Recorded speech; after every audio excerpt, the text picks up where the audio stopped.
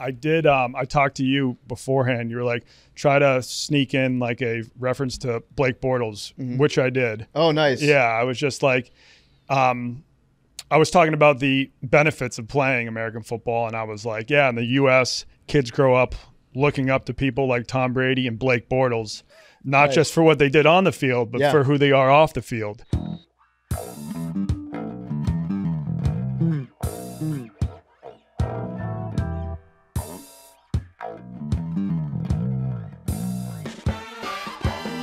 Welcome back to Macrodosing. It is Thursday. It's November 2nd, and we're back. We got myself. Donnie's joining us because he's got some irons in the fire. We got a trip coming up that we're going to get into today, trip to Uganda. Billy's here. Big T is remote. Big T might have the big C right now. We don't know. Maybe it's just the big F. The big F? Or he's sick. Oh, yeah, the flu. It's F or C, I believe. Yeah, it's like my high school report card. That's what Big T's dealing with. And then we've got Arian is not here today because he is very under the weather. He's got the C. He's got the cocoa. But we're gonna power through. We're gonna keep our heads down. We got a big episode today. All right, we're back. We're bad. We're feeling good. Feeling great mostly. Big T, thoughts and prayers to you. I'm gonna give you the opportunity right now. Would you like people's thoughts? Or would you like their prayers? You don't have to. I'm built different. I'll be fine. You don't have to do anything. So neither thoughts nor prayers for Big T. Yeah, you can just keep going. What about THOTSs? I'm good on that too. Okay. No thoughts. Billy, we're waiting for Billy to send the sheet over. It's a little behind the scenes housekeeping. Billy's been asked to put together a list of topics to run through at the start of every show. We decided that would be good so that everybody could be on the same page with that. And Billy's like, yeah, no problem. I'm going to do that in the mornings. Billy is 0 for 1 on that on Monday's show.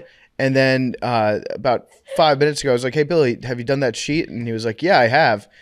And I was like, okay, sheet just got sent to you. Send it to the group chat. Also, you're doing a lot of typing there, Billy. Little thing. We're started 2 hours early today. Small caveat, and I'm preparing for one of the biggest trips of my life. So I'm sorry if that sort of slipped my mind. And you were preparing on Monday morning too. You spent the last 2 days getting prepared, so you weren't able to do the sheet on Monday. Well, I just sent it. It's in the group chat. And you also claim that you wake up at 5 a.m. every morning, so that does leave you plenty of time. Usually to work out. Well, maybe sometimes you have to skip a workout so you can get the sheet done. No, then if I skip a workout, then nothing's getting done because then my brain can't work. How long did you work out for? I work out, I prep, and all at the same time. So how long? Sounds like you didn't do the prep this morning. Look, if we want to go through all the topics in the sheet. You're deflecting right now, Billy. It's in the group chat right now. Mm-hmm. Now it is, yeah. Yeah. So it's done. We have 5 topics, links included, and they're all there. You were physically incapable of admitting that you lied about something. Physically incapable. It's wonder. Okay, so here's another thing. My list was on the PC, right? So then getting it from the PC to the group chat took some time. I'm sorry, because PCs and Macs aren't as compatible. That was one of the things. So I had to copy it quickly. I forgot to send it through email. I don't know if Mac and PC, that might be on me. It might be on me because I usually use a Mac, so I don't know. On a PC, it probably isn't just like Control-C to copy and then Control-V to paste something, right? You have to probably type in lines of code. I mean, I just copied it down. Also, I don't want to pile on, but the first link Billy sent does seem to be giving my phone cancer. It's from anwaj.media, and my phone seems to be really not liking it. Okay, well, is this a list of like PC, Mac? Yeah. So he is incapable of admitting a lie. Incapable. I had the sheet ready. I forgot to send it. I'm sorry. It's now in the group chat. Okay, it is in the group chat. That's a fact. So, first of all, there's one big story that's not on the sheet that maybe we should talk about right off the bat because it happened overnight. Oh, yeah. at about midnight Central Time, 1 a.m. Eastern Time. I guess that would be 10 p.m. Pacific Time. Josh McDaniels was relieved of his duties as the head coach of the Las Vegas Raiders. It seems like a weird time to fire somebody on a Tuesday night, but Mark Davis is an innovator, and I trust his judgment. Yes, I was not paying attention to that because I had to prep to go on Ugandan TV at 2 a.m. last night. Yeah, let's get into that in a second. Yes, that's a good teaser. Did you see the presser that Josh McDaniels was dressed up as Mark Davis when it happened? Are you serious? Wait, did you not see this? I may have been getting got. No, that can't be true. Are you serious? I saw something on Twitter. Hold on, let me go find it. I saw something on Twitter that Josh McDaniels dressed up as Mark Davis for Halloween yesterday. Yeah. And even got his signature P.F. Chang's lunch, I guess, that he did. The reveal that's about to happen is going to be so amazing. And then also, again, I may have been getting got. Yeah. Where'd you see this? Twitter. And you guys saw I got the other day. But then it said that he opened his fortune cookie and then Mark Davis said, "You're fired, sucker," or something. No way. Hold on, let me find it. Okay. No, that's got to be. That's what publication put that out? That's probably PFT's. Guys, I wasn't checking my sources. Article. Hold on. That sounds like no way. That sounds like Athletic Plus. It said that he was dressed up as Mark Davis for Halloween and that Mark Davis went with it the whole day. Hold on. That's crazy. So Mark Davis played along and then got P.F. Chang's, and then the fortune cookie fired him. That's what it said. Wait. Getting fired by fortune cookie is one of the most incredible things I've ever heard. That's a power move, if true. Are there ways to just get like custom fortune cookies made fast? I think that there are. I don't know what the turnaround time would be, but that's a good idea for a line of business, is to do like 2-hour fortune cookies. Yeah. So if you need one in a pinch, you just hit them up. Okay, we can make it happen. I'm sure that there's a way to do that. All you need is a bunch of cookies and then some tweezers and a printer, right? Because if I could just slip some of those in White Sox Dave's Chinese food bag, like he would be like so caught off guard. Like he would be like, "What the fuck?" Like if you made the fortune like very personal to him, yeah, he would be like, there's some fuckery afoot. These people like stay away from Velcro walls. Yeah. You could also fuck with people. Like I could fuck with Big Cat and just have one that says like Deontay Johnson anytime touchdown. Oh shit. And then he'd have no choice but to bet it. Mad Dog, have we had any luck tracking that down? Good series. No, I swear on my life I saw it this morning because those things don't pop up on my Twitter all the time. Yeah. And now I can't find. I'm seeing like tweets about it, but I'm not seeing the original tweet that I saw. Let me keep looking. I'm gonna try to track down the original tweet real quick. I saw it that it said Mark. Describe it for Josh, me. It was a picture, which is why I'm having more trouble finding it. It was a picture of like text. Okay. So like it was from someone screenshotted a part of an article. Okay. Did it look like it came from a reputable publication? They were using like Times New Roman 12. Yeah, MLA. Okay.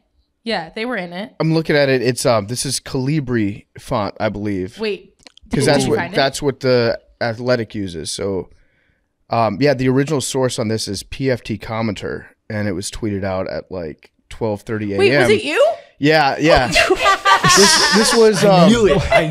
Wait, God damn it! Are you serious? You're not familiar with the Athletic Premium Plus. This is a service I subscribe to that not everybody gets. It's for. Who is you? Fuck. So you get the basic. You get the basic Athletic. I get the Athletic Premium Plus, and it's $499 a month, and you get their instant inbox feature, and you have to pass a credit check to get access to like the real stories, and then you get help once a year. I think Ken Rosenthal. I think he writes for the Athletic. Ken Rosenthal. He'll come to your house and he'll sit with you if you pay for the extra diamond feature, the diamond add-on. Ken Rosenthal will sit with you while you do your fantasy baseball draft. And then God damn it. On trade deadline, so Diana Rossini at The Athletic, she'll actually come and she'll handwrite her Thursday articles and then send them to you first. Yeah. So you get those on Wednesday, and they're in her handwriting. She actually does it like that, and then somebody else transcribes it. So if you pay extra for The Athletic, you get so many more features. I got this in the instant inbox that I logged into last night. Does a retinal scan on your computer, so it's like it's very secure, and then it tells you the real stories that happened before everybody else. So yeah, the story. Oh, that's so funny. I'm sorry. I definitely got Thank you. Thank you for tweeting that out. Otherwise, the rest of us wouldn't have known. I know. Yeah, I wouldn't have known. Listen, I'm not supposed to. That's the thing, is like if you tweet out screenshots of any Premium Plus article Right, what happens? to people that don't pay for it, you get a strike. Oh. And so you get 3 strikes a quarter, and then if you do any more than that, then they kick you off, and you actually owe them money. Okay. So how many strikes have you gotten? Already? It seems to be quite a few at this point. no, it's 3 strikes per quarter. So it's like 12 a year, really. 12 a year, yeah. You're on a once a month basis. The craziest part about that whole saga, and shout out Joe Pompliano for tweeting. This tweet's real. So with the Raiders firing Josh McDaniels last night, they are now paying somewhere between $40 million and $80 million for both him and John Gruden, who resigned in 2021, not to coach. That's insane. How does an organization deal with that?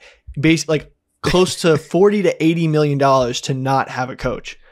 Like that is insane. It's absolute insanity. And when they gave Josh McDaniels this contract, I think everybody had the same question, which is like, hey, wait a second. You gave John Gruden a 10-year contract. Now you're getting McDaniels for a 6-year deal. What happens when you want to fire him? Mark Davis doesn't give a fuck. Is that the case with most coaches in the NFL? They're like guaranteed. They're all guaranteed contracts.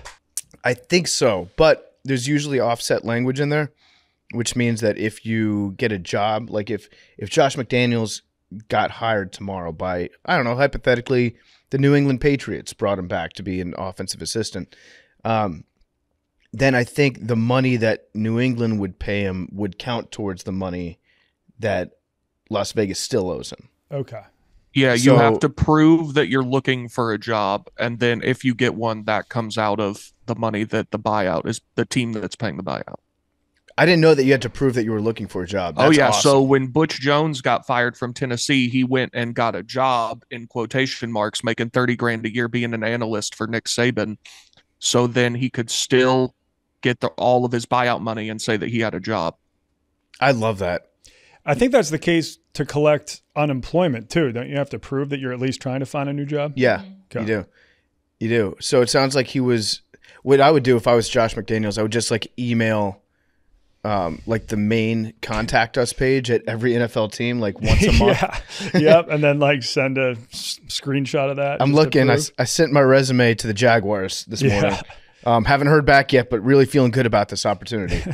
Do you think by digging up the emails that might have violated some morality clause and Gruden's contract isn't guaranteed, and that's like how they wanted to get rid of him? Because that's probably makes sense why these crazy stories sometimes come out about coaches, because it gets them out of their job without paying their guaranteed contracts, like the MSU coach.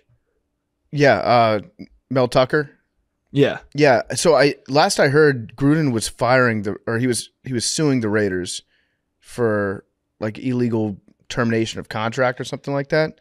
So I don't know exactly how that's going, but if they are paying both John Gruden and Josh McDaniels, like that's an insane amount of money to pay people to not coach your team. I've been coaching the Las Vegas Raiders for free my entire life. I feel like a sucker. Dude, I would tell, like, if the owners are looking for a head coach, I'll be a head coach for a very inexpensive fee of $1 million. And I'll do a bunch of stuff that will help the team. Just let, coordinators coordinate, be a little hands off, but like help with the culture, and maybe set up a bounty program, but in crypto. So it doesn't really count. You know what I'm saying? Like it's unregulated. So if it's going from like, that doesn't count as a bribe. You can't bribe with crypto because it's technically not currency. If and when crypto crashes and then the players that you paid are pissed off, and so now they blow the whistle on the whole thing because you could have given them $50,000, now it's worth $7. So exactly. So part of this is making sure the global banking crisis continues and that crypto maintains its value. If you haven't seen lately, crypto's been over 30K, Bitcoin specifically. And that's part of my plan. Crypto will So that's never probably crash. the hardest part. That's what you're of not. The job. That's not what you're realizing. Big T is crypto is safe and it will never crash. Right. That's what I've heard from people heavy in crypto. I like Billy's crypto analysis. He's got like the attention span of a goldfish. He's like, "Oh, these Bored Ape things, they're going to be worth so much money. Crypto is going to be incredible. You can trade them on the Silk Road, and it's great because it's an online marketplace that nobody can ever access." Well, actually, to be honest, a lot of terrorist groups are getting paid in crypto right now. That may be the reason why they're getting jacked up. I lost a lot of money during the crypto craze of like 2022. I was buying Ass Coin just because like it had a cool name and people said it was going to make me a lot of money. I bought Puss Coin. That went just to zero. Yeah, that's like, that coin does not even exist anymore. We got heavily. How's Cum Rocket doing? I was about to bring that up. We got leveraged in Cum Rocket. We were up to our necks in Cum Rocket, and I remember the day after we talked about it on the show. Like, there's a bunch of people online that they gas up whatever coin they're particularly involved in, and the stock or the price of Cum Rocket jumped up like 20%, and everybody online was like, "Holy shit, this podcast on Barstool Sports is talking about Cum Rocket. We're going to the moon, boys." Yep. And then at that point I realized, well, this is going to be a terrible investment. If like the biggest news that's ever happened to their fake coin is that Macrodosing talked about it for like 10 minutes on the air, that's not a good sign. Let's see what Cum Rocket is at right now. You know what would really suck if you had coin that just you forgot about, and then like somewhere along the line when you weren't checking it, it like blasted off to like $1 each after being like a cent, and you were like a millionaire for a brief moment, but you like had no idea. Yeah, I mean, that is probably going to happen to me because all those shitty coins I bought, I still have, but I just like stopped looking at them because it's too depressing. I just kind of forgot about them, and I'll check back like in 5 years. But did anyone else see Dumb Money, the movie about the GameStop thing? No, I haven't seen it yet, but it looks really awesome. good. Commercial. It was good. Apparently, some of the hedge fund guys who it's based on were not happy that the movie was even being made. I'm sure. Yeah, my friend of a friend's husband, I guess, was a hedge fund manager during all that. And she was like, he's like waking up in the middle of the night in cold sweats. Like he was panicking. Like, have they figured this all out? Yeah. Have the common people figured out a way to beat us? Yeah. We're getting fucked. I'm going to watch this. I'm definitely going to watch Dumb Money. But Donnie, let's talk about going on Uganda national TV at 2 a.m. local time. That shows commitment. You stayed up.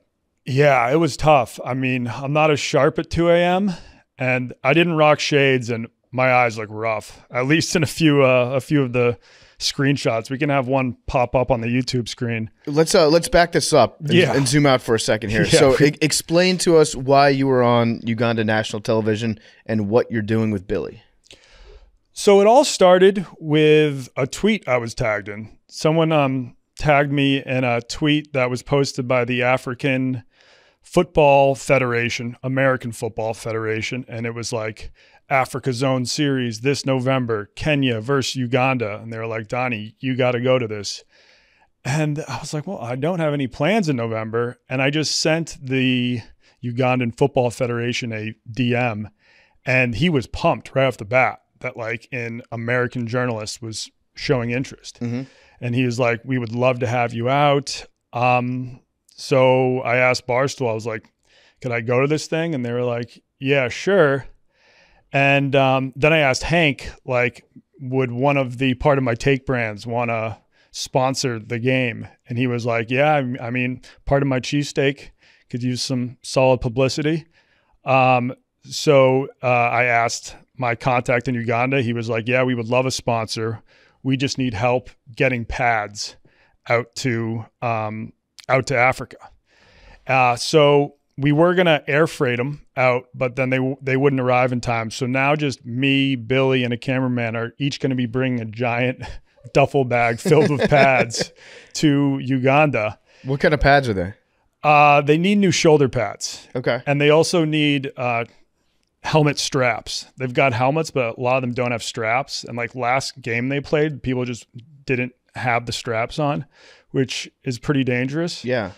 And then I asked Barstool, what if I brought a football guy like Billy Football to help coach? And they okayed that too. So I did not expect to get the green light on all this. And then Billy was down to go too. I was down to go to Tanzania randomly. Remember that? Yeah. There was almost a trip to Tanzania for a football match, but now we're going to a football match. Because I'm a football guy, you know, obviously I won a Super Bowl in China. I've never coached football, and so I figured it'd be good having a football mind like Billy with me out there. Especially someone who's played QB, so maybe he can kind of be their quarterback coach. Yeah. I don't know. I'm just worried if they have Billy actually calling the plays. Yeah, I don't know. So what is their expectation? Like, they have a coach, right? So I've been in communication with the coaching staff. Well, you've been in communication with the Ugandan quarterback. Yes, right? And then got the coach's number. So the current state, I think I have a little more.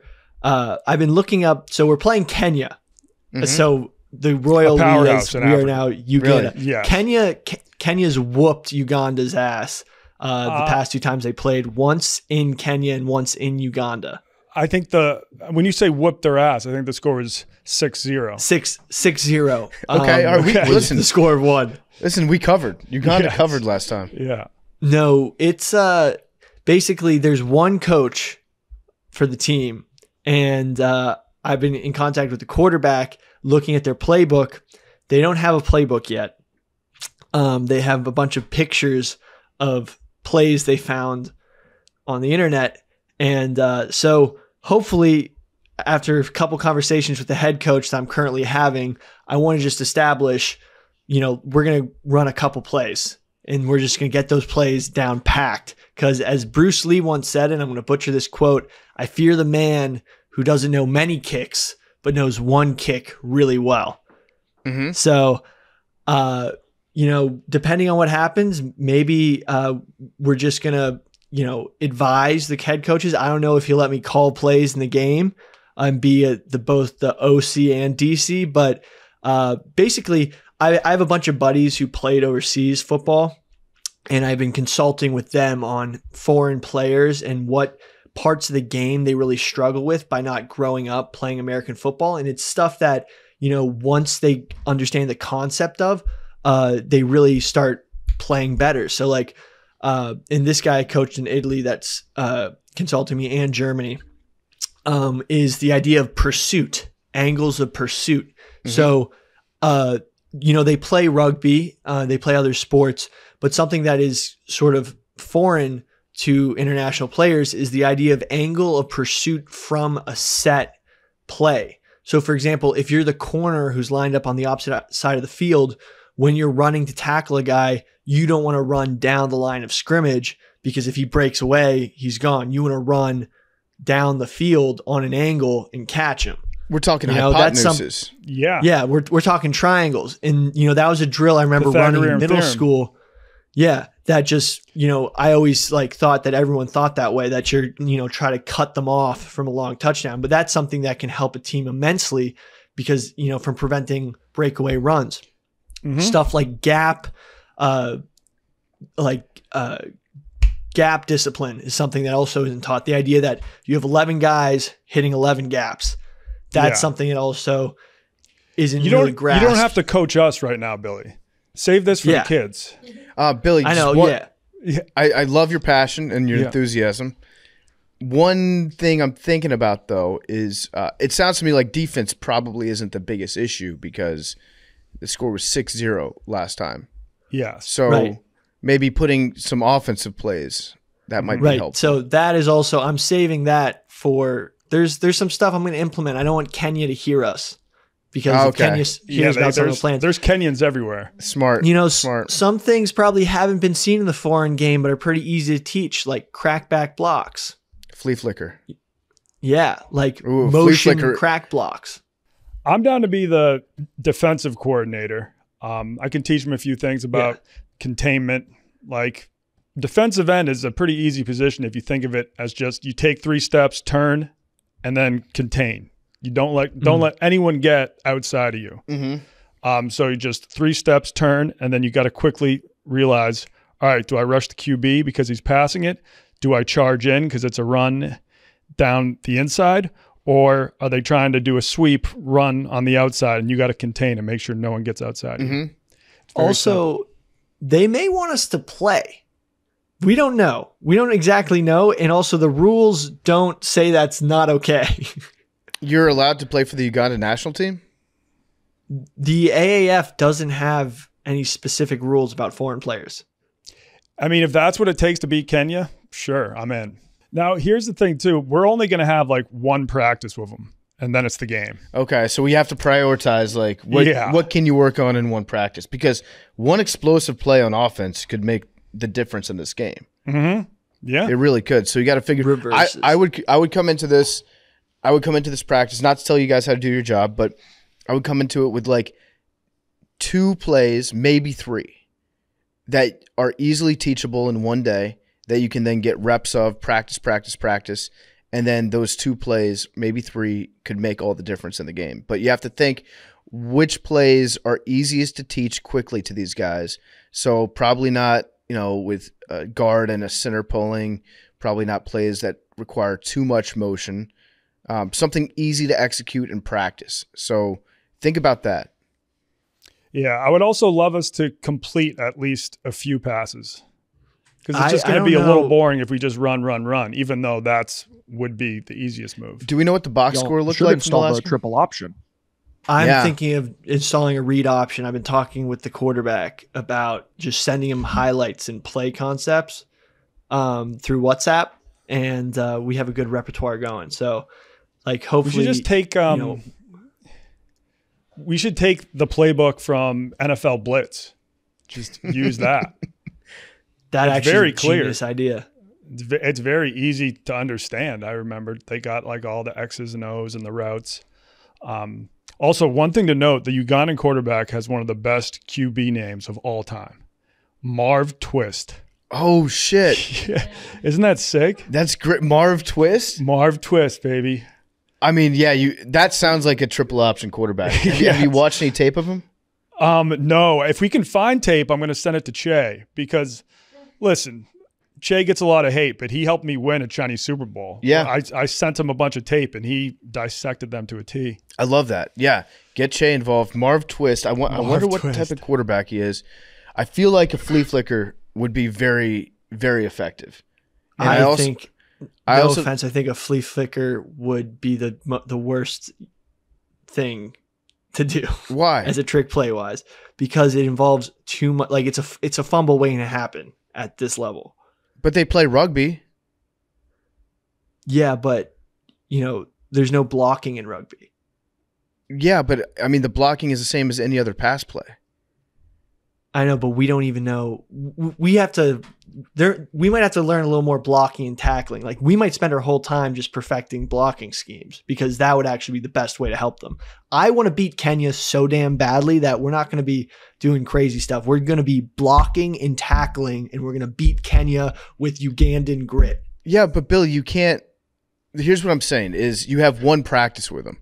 How much do you think you can improve all of their fundamentals in like 2 hours?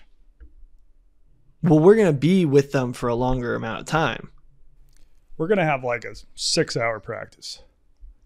Yeah, they're in training camp, and I'm texting with the guys, like I'm more giving advice when it comes to play calling, coaching, the playbook, because they haven't even made that yet. So, if we can get some solid stuff run, then we can impact the team better. Double moves. Put in a double move with a pump fake. Yeah, that would be perfect. Like a pump fake is a better, like our ideas of trick plays are way too complicated, but our little things, like a pump move is a trick play equivalent to them. I don't think a pump fake has been thrown in these games. I've been watching tape.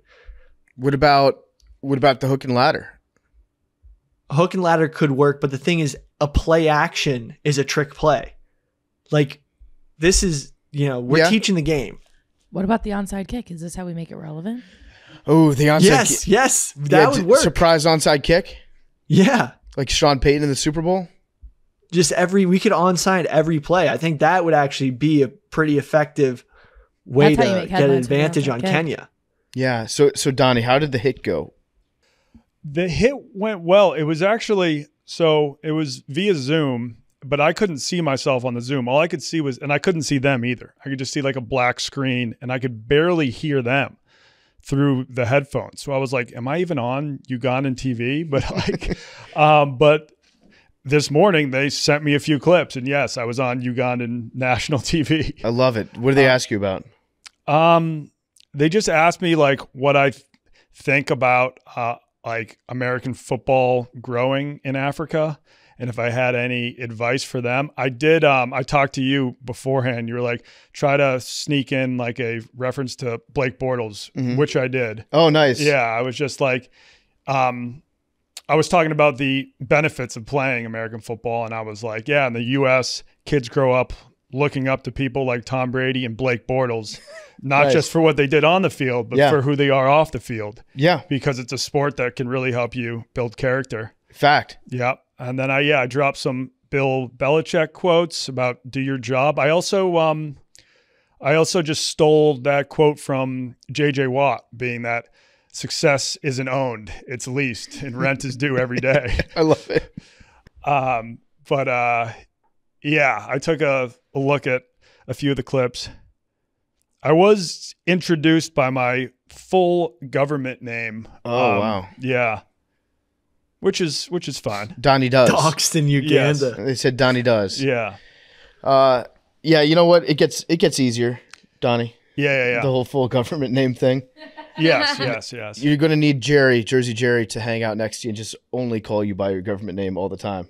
Okay. And then that'll make it a little bit easier too. There's a certain amount of people that just call me by my real name, and it works.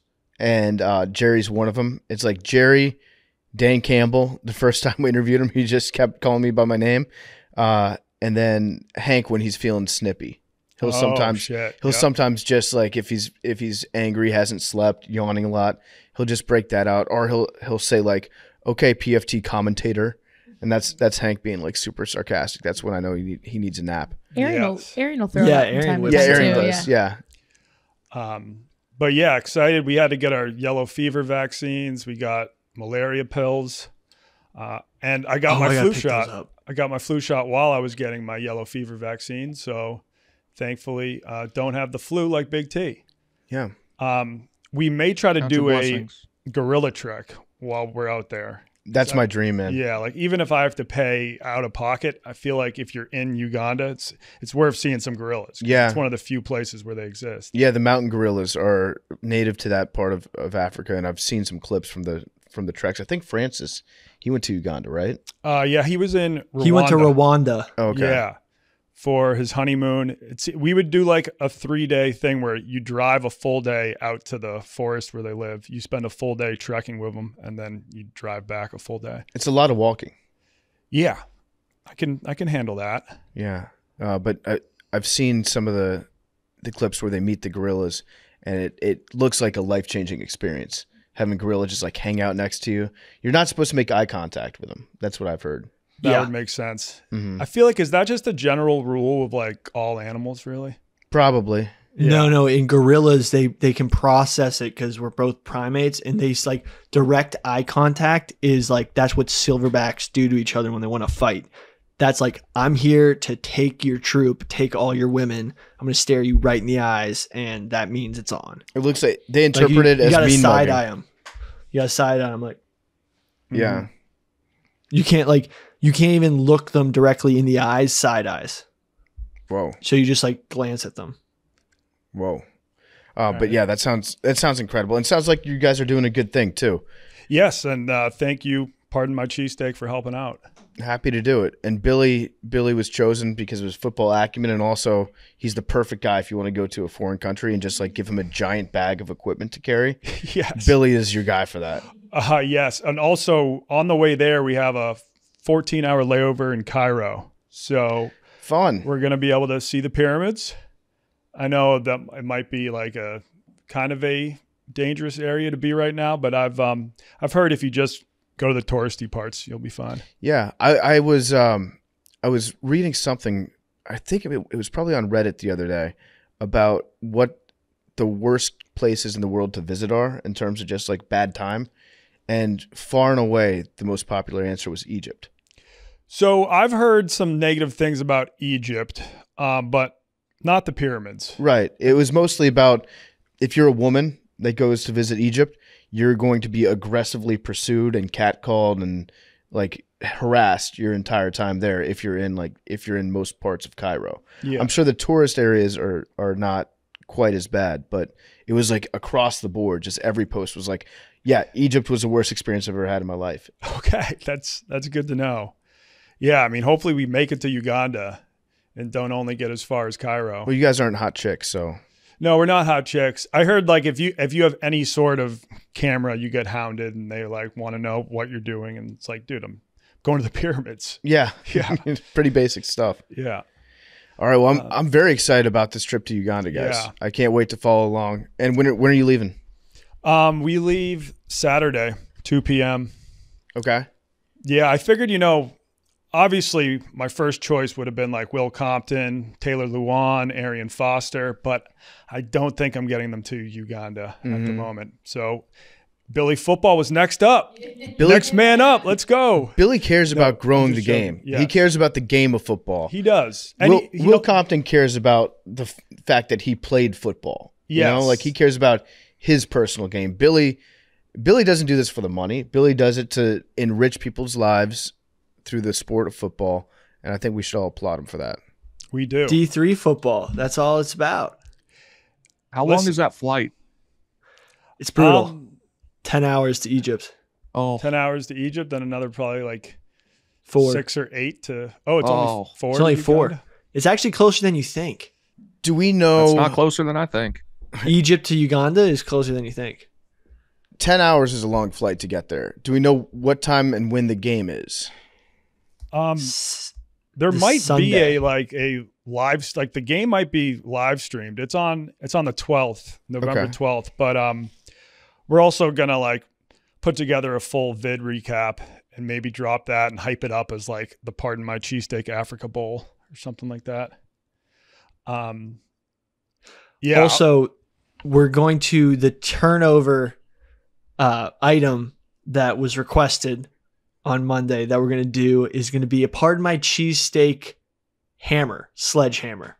Okay. Hopefully we get a turnover and, we'll have one of the guys gather the whole defensive round and throw the hammer down and explode everything. You ever seen that? When everyone gets hyped up and one guy has the hammer and then he just slams on the ground, everyone goes, "What?" Oh, it'd be sick. Okay, going along with this idea, the Part of My Cheesesteak sledgehammer. What if it was like the turnover steak? So it was an actual steak, and then you got to use the hammer to nail the steak into the ground. That, why didn't I think of that? That's amazing. You were so close. I was so close. You were so close, but I like it. So you get the turnover steak. The turnover steak, yes. And we can probably find a perfect. steak and a hammer in Uganda. That's what I was thinking. Yeah. Hopefully there's a sledgehammer in Uganda. Winston Churchill once called Uganda the Pearl of Africa. So Oh, that's nice. I'm pumped. I did not get the typhoid vaccine. Oh, Cut costs. You didn't I get cut that? costs. It didn't You get. didn't get the woke typhoid vaccine? Wait, what, dude? That's the one you kind of like. If you go down, You only need the yellow fever to get into Uganda. You got to show the sheet that you got that. But I didn't get the typhoid.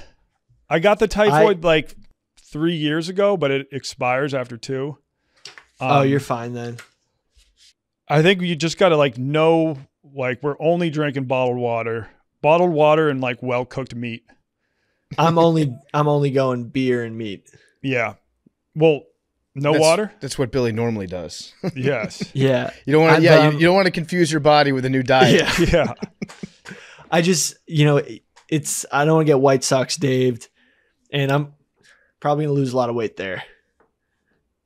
Just because, different microbial loads in the water and stuff. So need the Pepto-Bismol.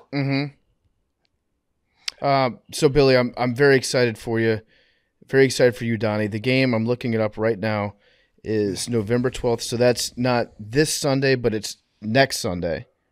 And what time of day? Do we know? Because I do want to. We should get this on TV at the gambling cave too. All right. Once I find that live stream link, I will send it to you. Okay. I'm very excited that the Friday or the Saturday before the game, they're doing a parade through the streets of Kampala with all of us wearing American football gear to raise football awareness. That's so cool. That's so cool. So that will be fun. I think like when I was on that show today, the host of the show he's like, so like, why should Ugandan youth play American football when like we already have rugby? Do these kids really need another contact sport to play? And I don't know. I was just like, football helps you learn how to like work together as a team towards a common goal. But I guess you can do that in rugby too. Yeah. So it's kind of the same, same principle. You should like really hammer home the massive contracts you can get in football. You should be like, hey, Patrick Mahomes, he signed a $500 million contract.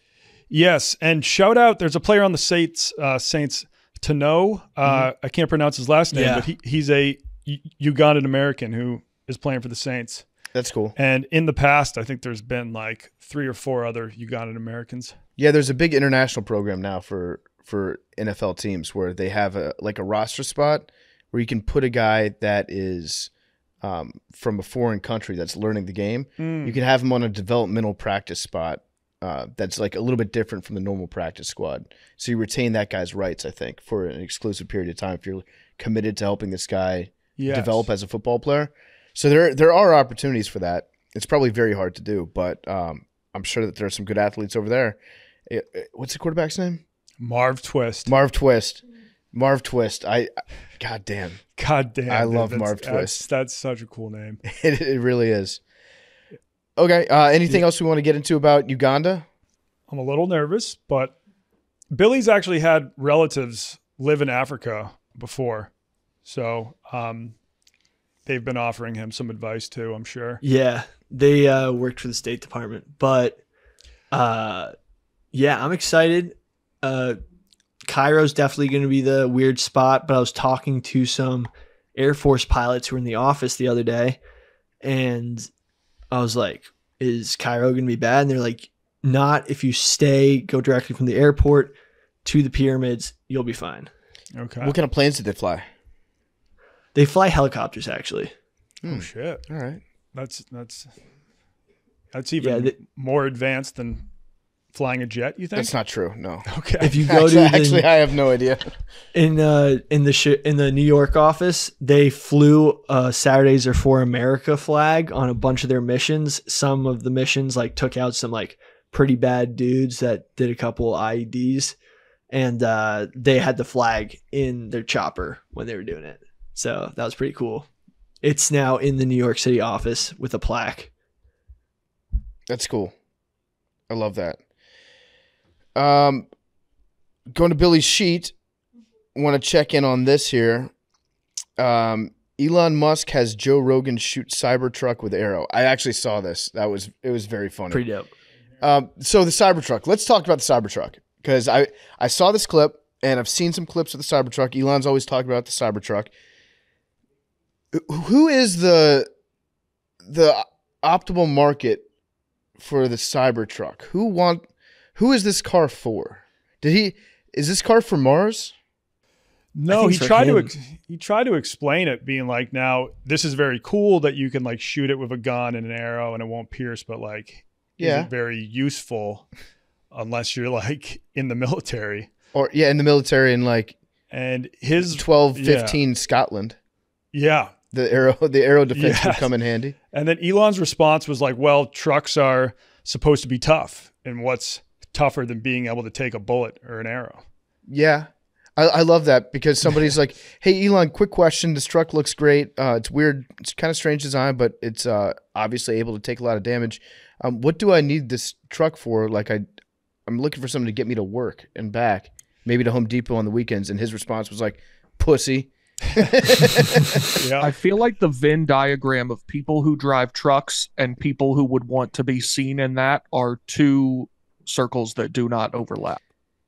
Also, it's not a truck. Oh, Right. I can't tell from the photo. Like, is there a truck bed in the back? If there's a truck bed, that's not a truck guy would not be looking for a bed that small. Yeah. It's definitely got a cover on it.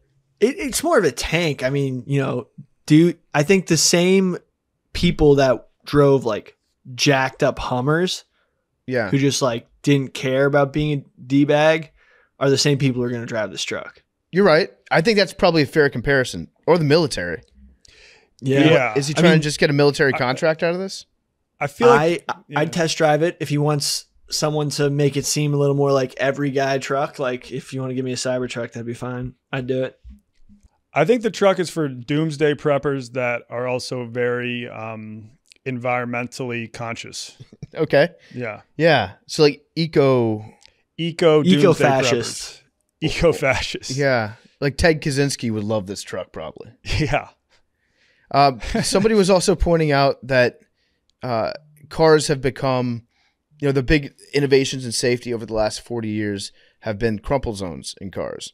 So when you pop the hood of a car, you can see like small folds, indentations on the hood, and those are designed to absorb impact when you get into an accident. So it makes you safer on the inside because it takes all the energy that comes along with a massive car crash, and the frame of the car absorbs all that energy transfer. So you personally don't absorb the energy transfer. It seems like the Cybertruck is really going completely against that, and they're just like, we're going to make a truck that's so tough that we don't need crumple zones. Yeah. Which sounds like it's a good idea in theory, but in practice, I don't know if necessarily that's the right way to go. And I don't recall seeing any crash tests on the Cybertruck. I don't know what happens if you get into an accident in a Cybertruck. But so I guess it can be shot by an arrow. I think he's so confident in his safety systems when it comes to like autopilot and stuff that he doesn't think this car will ever crash because it will never allow itself to ram into something.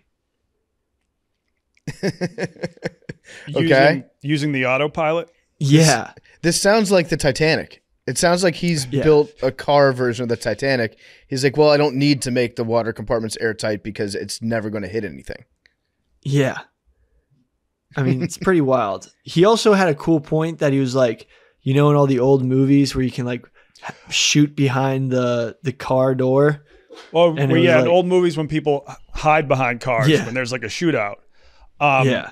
Which does happen in a lot of movies. And he's like, yeah, that's fake because in real life, bullets go right through cars, which is actually terrifying because I'm like, whenever I'm walking the streets, I'm like, all right, if somebody pulls out a gun, there's so many cars to hide behind. But well, you're supposed to hide behind the wheel well. That does not work.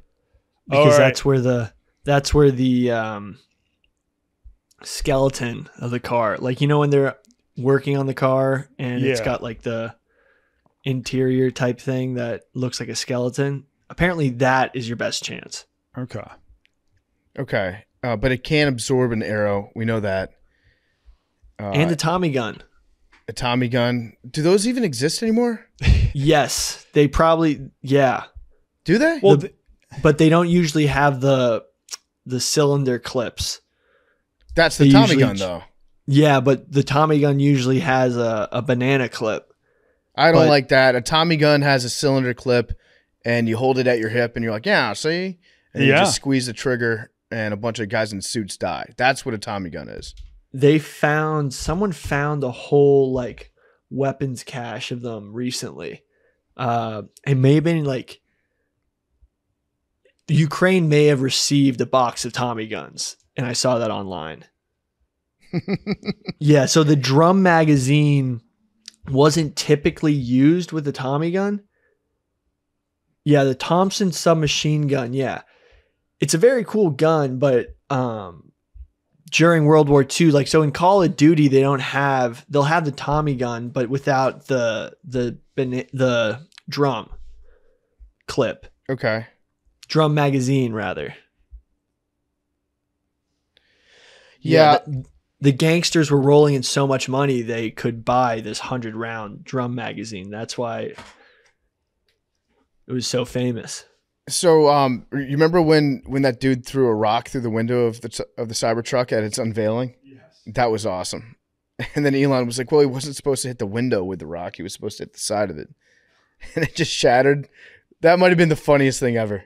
Yeah. So Elon went on Rogan, and I have not listened to it. I saw the one clip where they talk about Dave and pizza, and Elon just kept being like, ooh, this is incredible. Oh, this is amazing. Yeah. Like a dog that saw snow for the first time. That's what Elon was like with his pizza. But I haven't listened to their actual discussion. Have you, Donnie? I've listened to parts of it. I listened to when Joe asked him why he bought Twitter, and he was like, well, I was spending some time in San Francisco, and it was like a zombie apocalypse there because everybody's infected with this mind virus that Twitter is propagating. The woke mind virus. Yeah, the woke mind virus. But I'm like how many of those like homeless zombies in San Francisco like use Twitter? I've never seen a homeless person on Twitter, so I don't know if they're like directly correlated. But is that he was talking about the homeless people in San Francisco? They were infected by wokeism? Yeah, No. or at least like the woke mind virus that Twitter was propagating leads to rampant like homelessness. Okay. So Okay. yeah, so maybe he wasn't saying that those people were homeless because they were using Twitter too much. But I don't know. I feel like Elon kind of first was doing it as like a flex or like a joke, and then he tried to back out at the last moment, and they're like, no, you can't anymore. So this is not like a retroactive take because we were talking about this as it happened, and we've been talking about Elon. I know for a fact since we started doing part of my take, we've been talking about Elon being like he wishes he was Tony Stark. He is he's a weird guy, very strange guy, and when he first bought Twitter, he very clearly was doing it to be cool online.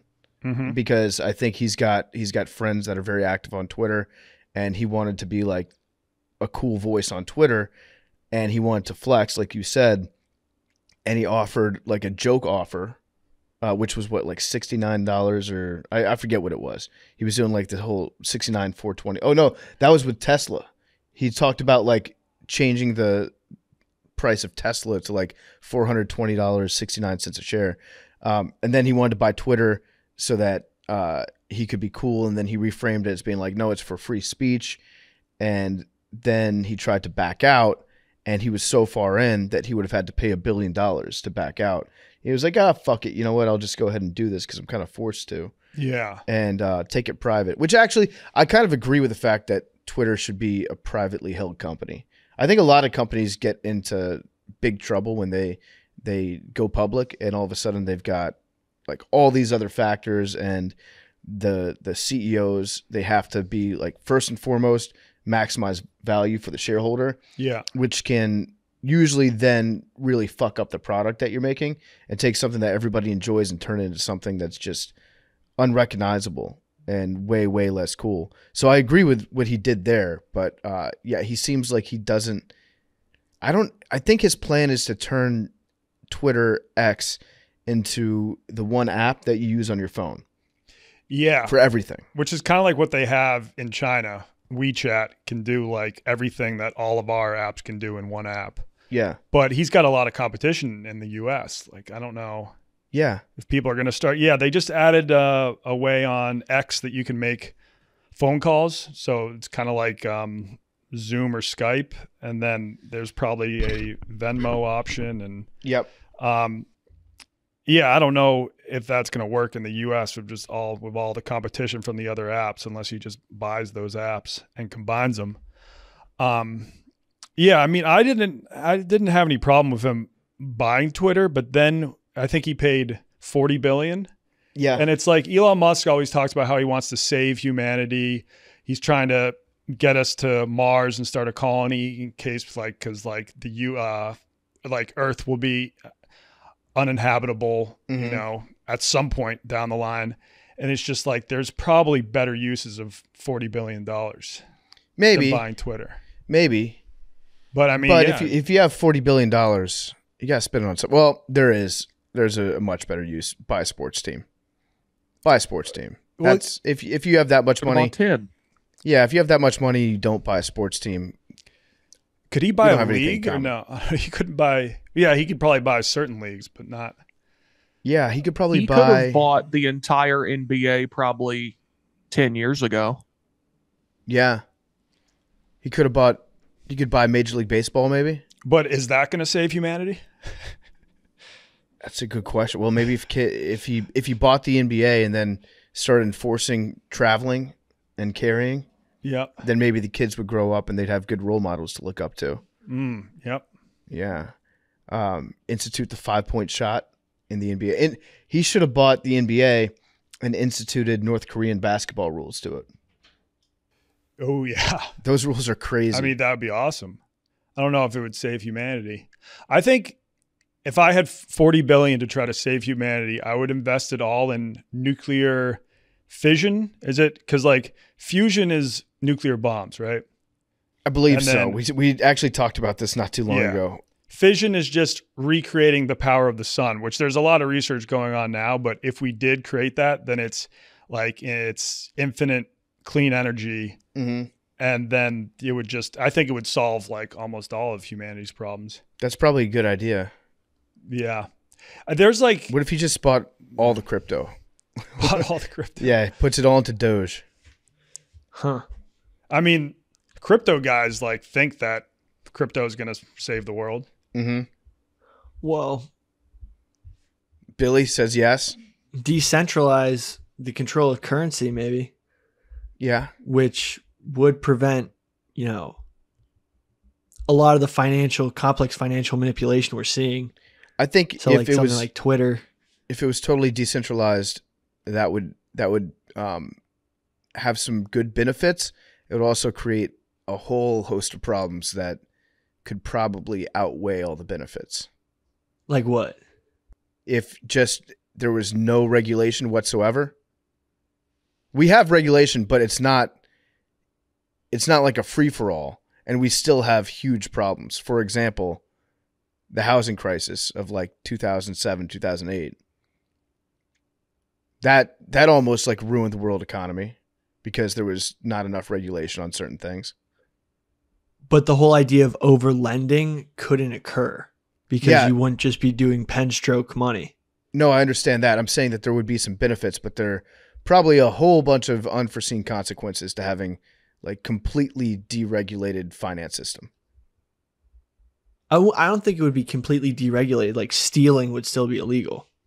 No, I understand that. But if you think that market manipulation's bad right now, if your answer is completely remove all regulations, that's like the dumbest thing you could possibly think. Well, it would more have to do with the central bank's influence on just the flow of money. Yeah, so now we're getting into something that's like way above anything I can even begin to process, is like how the Fed works and how central banking works, and just global finance is it's like studying calculus to me. Well, just like they can't make printer go burr anymore. I don't think it's as so you're trying to just reduce everything about an insanely complex international system to a meme. And you're like, this is finance, and it's the guy with the microwave brain inside, and he just goes, money go burr. Yeah. I think it's We gotta probably stop the money going burr. Yeah, we got to make the money less burr. And then our money Burr. won't Gucci man. lose value. Yeah. All right. Well, that's some Elon talk. Let's go back to Billy's list here. There's one thing I do want to talk about from that list. Okay. And it's a supervillain, a real life supervillain. I know I'm a little late to Halloween, but Martin Shkreli. have you guys been seeing that there's been a major bedbug problem in France? Yes. I have not seen that. No. I'm actually concerned about bringing bedbugs back to the States on this trip just because we might encounter some French people. Well, Okay. I'm concerned because I'm actually trying to go to the Paris Olympics. Oh, yeah, because France has experienced an insane bedbug problem. And, all across France, you're seeing people throwing out mattresses with plastic wrap around it. And, the subways may have bed bugs, the cafes, the theaters, all the French stuff. There may be bed bugs on every of it. So something that someone found was that back in 2021 on French 4chan, some guy posted about like spreading bed bugs across France because he hated France. Like the Johnny Appleseed of bed bugs. Yeah, I saw this too. He was like breeding them or something. He Yeah. just like bred a huge colony of bed bugs and then just unleashed them on the streets of France, which is like straight out of a comic book movie. That's terrorism. Bioterrorism. So did he? He was mailing it. Did he post like pictures of his bed bug farms and all that shit, or did he just say that he was doing this?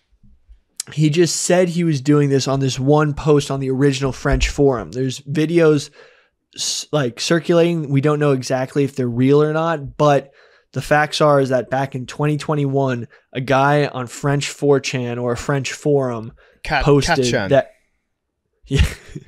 that un deux trois quatre, yeah, and that he posted on that he was doing this. He said that he was mailing it to different parts of France, to random places in France, and may have even released it on the subway himself. So, I mean, and it's been spreading outside of France too. This guy sucks.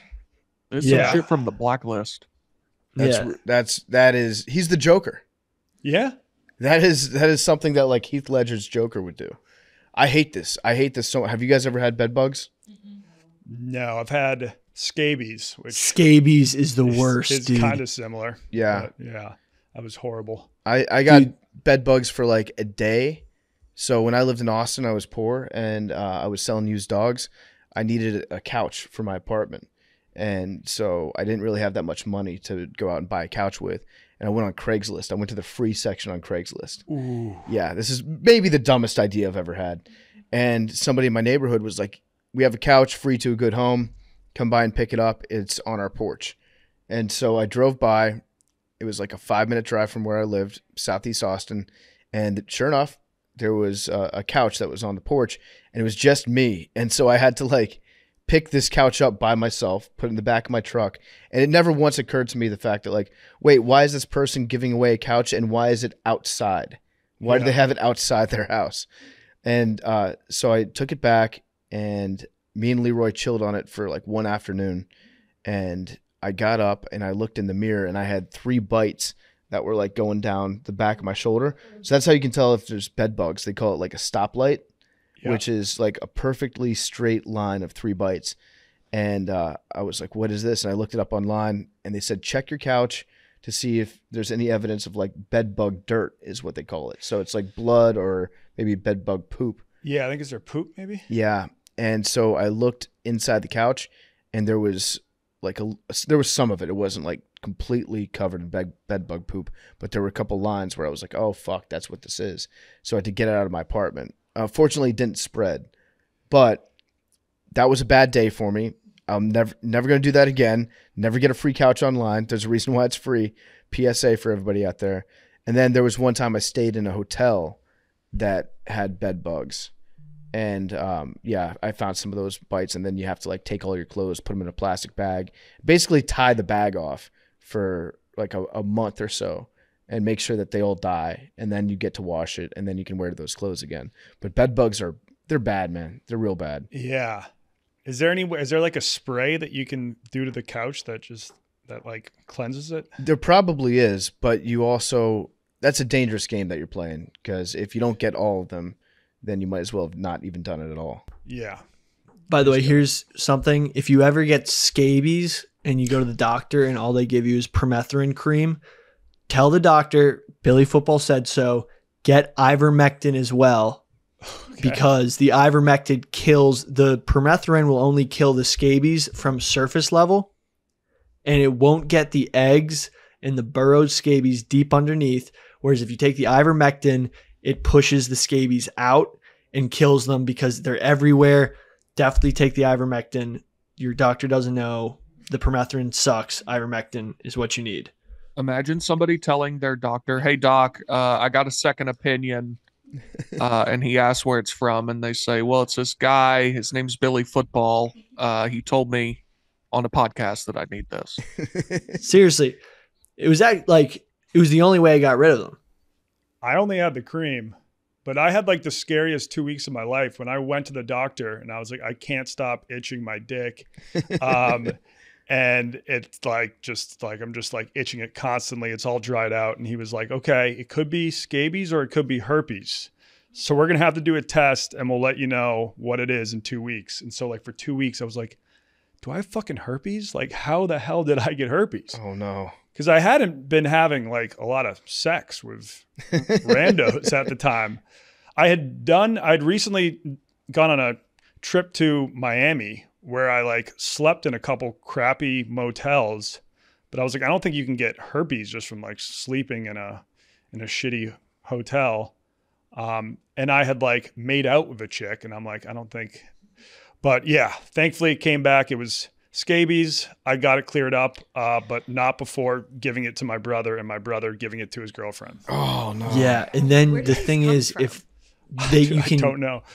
Dude, you can keep passing it back and forth with the permethrin cream. Whereas if you get like, let's say you're like have a roommate and you have scabies, but then your roommate catches scabies, and then you're both using the permethrin cream, but they just jump back and forth between you.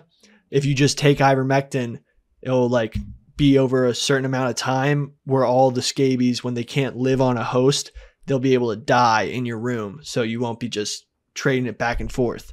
What is the end game of this French guy or this person on French 4chan? Was he just doing it just to cause chaos, or did he have a political agenda behind it? He wants to destroy the country of France. Yeah, and if like the Olympics are a complete disaster, it will be a horrible look for France. I don't know. Yeah. Might just love chaos. This guy sucks. But it's like, who's the superhero who's going to take him down? And really, at this point, is there anything a superhero could do? No, it's the perfect crime. Yeah. What France needs is a really cold winter. And there's Mr. people Freeze. being like, yeah, there's a bunch of people being like, no, bed bugs are spreading because of global warming, which is probably also true, but they need a really cold winter to snap it. I just want to take a second to acknowledge Big T right now. Big T is being a warrior. Big T's fighting through this right now. Bro, this shit fucking sucks. I know. I can tell you're struggling. You don't have to stay if you want to go like take a nap. No, I'm can. here. I'm built different. Okay. I want everybody to know right now that Big T's fighting through this. I haven't been this sick in years. Yeah. Have you taken any over-the-counter stuff? Yeah. Can I send you some chicken soup? You don't need to do that. I'd love to send you some Greek chicken soup. I'll be all right. At least your hat's cool. Thanks. Nashville hot chickens. Big T, you teed off about anything? Yeah. This. Yeah. It's got me pretty teed off. Yeah. Are you going to get the booster? Hell no. I got the shots that the F man told me I wouldn't get this, and I've gotten it twice now. So Same here. hell of a lot of good that did. The F man. So okay, you're not teed off about anything, are you? We got Not Tennessee that Minute in you today? I mean, nothing's happened. It's UConn week. That's very exciting. 36-point favorite should take care of business, and then big game next week against Missouri. Yeah. Was there a new Basketball Connor looks good. Stallions update? There actually is a Connor Stallions The update. Michigan? Was it the Michigan? Oh Yeah. yeah. CMU On the thing. CMU sideline. And then Jim McElwain, the coach of CMU, came out yesterday and he said, yeah, we did not have that person's name on the sideline for that game. We don't know who this is. We're looking into it. It sounds to me like it's definitely him that was there. It did not pass the smell test for me initially, but like if it was somebody from Central Michigan, they'd have just said that. Yeah, they would know. And did you see the clip of someone runs out of bounds and it's right near him and he like takes his hat and tucks it under so like you can't see him? No, I didn't see that one. And he was wearing Nike shoes when Central Michigan is an Adidas school and everybody else is wearing Adidas. Oh shit. I also saw that there was maybe a still frame. There might have been a video too that showed a light at the corner of his glasses. And yeah, I saw that. They identified the glasses he was wearing as being Ray-Bans that had a camera built into them. This guy is awesome. What is he doing at CMU though? Like, what's CMU got? That...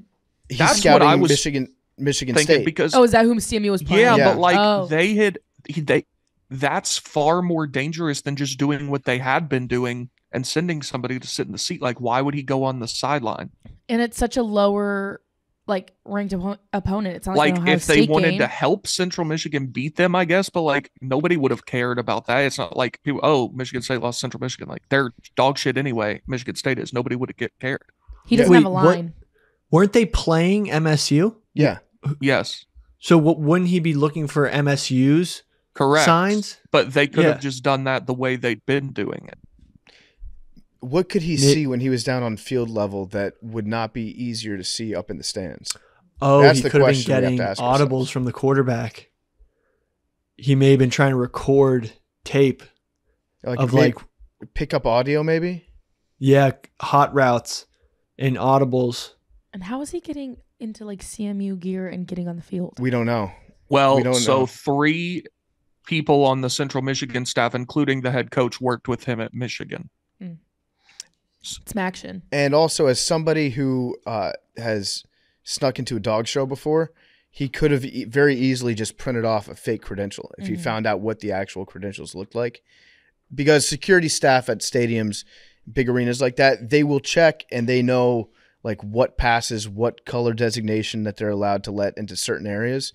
It'll be like, if there's a red F, that means that you have field access. Right. If there's a green C, that means that they're not scanning anything. You have access to the media center. You have access to these certain areas, but you don't have access to the sidelines. So he probably looked up what those passes looked like and then printed them off, laminated them, and then made it look like it was legit. This guy, and if you're wearing a good. Central Michigan jacket and hat, like they would just assume. Yeah. Yeah, this guy's good. He is. Also, he had what looked like a credential. That was the one thing in the photo. No other coach had a thing around his neck. Right, like I've never seen that on like Ryan Day. He doesn't have like a field pass on him. Yeah. So when I snuck in, I've snuck into a few things. Donnie, I know you have too. You're pretty experienced at this. But at Super Bowl Media Day, it's always easier to sneak in to the media area if you sneak in through the crowd. So there's a media entrance that you have to get in, and they're generally pretty good about checking credentials and making sure everything looks legit if you go in the media entrance. But the media is also allowed to access like the fan area in the stands. So a media member can like walk past a small barrier with one guard at it, go up into the stands, interview fans that are there, just taking in the sights from like the top vantage point, and then come back down to the media area. So what I would do is I would just get a ticket to like the fan section at Media Day. Then I'd have my fake credential, and then I would access the media part by going past that one security guard that stands there. And that guy is typically not as prepared to like look into the detail of things. And there's no, like there's like metal detectors and all sorts of stuff that you have to go through if you're going through the media entrance, and they check your cameras, all this stuff. But there's none of that. This guy might have just gone down like from the stands and acted like he went up into the stands for some reason to like bring back a football that got lost in pregame warmups or something, and then came back in. So who knows? But I will say again, Connor Stallions he's a real go-getter, and he's organized. He's meticulous. He's got his shit together. This guy is everything that you'd want to have as a member of your staff. He should have his own program. Somebody should hire this guy as like the head coach, because he's that driven and that crazy. He's not fired, right? Off Michigan. Oh, I'm sure He's he on is. like administrative leave or whatever. Oh, okay. I'm sure he's gone. Yeah. They're going to take care of he him, though. will be fired. Okay. I will just be love this story so much, though. Like, it seems more likely than not at this point that it screwed Tennessee out of going to the college football playoff, and I still love this story. Like, it's the funniest shit ever. It is very funny. I got caught trying to sneak in on the field at a Clemson UNC game. It was the ACC championships, and I was just wearing a Clemson Susie, like a bright orange jacket with a purple lining. And I got down, and I was with the band, and then the band starts marching out, and I'm marching with them. And I would have been able to get out on the field, but one of those band geeks ratted me out. Oh man! So right as we walk onto the field, this guy grabs me. It's the first time I've ever been put in cuffs, handcuffs me, and locks me in like this tiny room in the stadium. And he's like, Jesus. He's like, you're like officially under arrest for trespassing. And Dabo comes in and grills you. So, yeah, I had to. You know, they arrested our good Lord Jesus Christ too. Yeah. Did you see but his rant? There was a godsend that so many other people there got in trouble that they ran out of space in the cells, and so after a quarter, he goes, "All right, you can leave. We have to put someone else in this room for like doing something a lot worse than trying to get on the field." You got saved by somebody else breaking the law harder than you. Yeah. Yeah.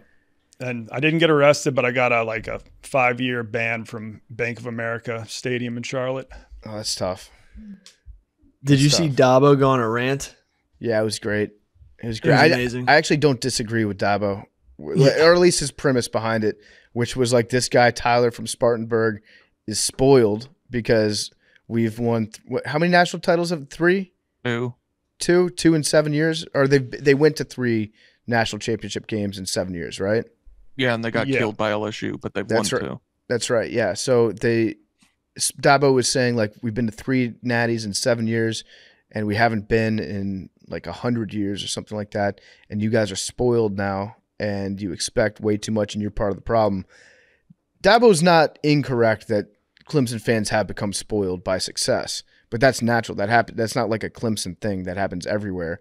Anytime you get expectations, then you get pissed off. You have like an average year. Same as Pats fans. Yeah. Good point. And Dabo was very upset at this caller, Tyler from Spartanburg, and called him a smartass, which is not something that you would ever expect Dabo to say. He definitely wasn't that incorrect in what he was saying, but also you probably shouldn't be going on a 5-minute rant on a radio caller like when you're the head coach at Clemson. Like he should have said, I'm sorry you feel that way, Tyler. Obviously this season sucks. We're doing our best, but we've won a lot, and like I hate Dabo, but like he's earned a bad year. Yes, for sure. Absolutely. And he's still talking about the radio caller right now. He did it yesterday in his press conference. He talked about it again. Yeah, John Rich wrote a great blog on Barstool about Dabo and what he's going through right now. And also Mostly Sports with Mark Titus. They did a very, very funny video on Daboween where they wore the Clemson gloves. Hickory dickory dock, the mouse ran up the clock. Coach Sweeney got that drip, and now he's on TikTok. Happy Daboween. Oh, yes.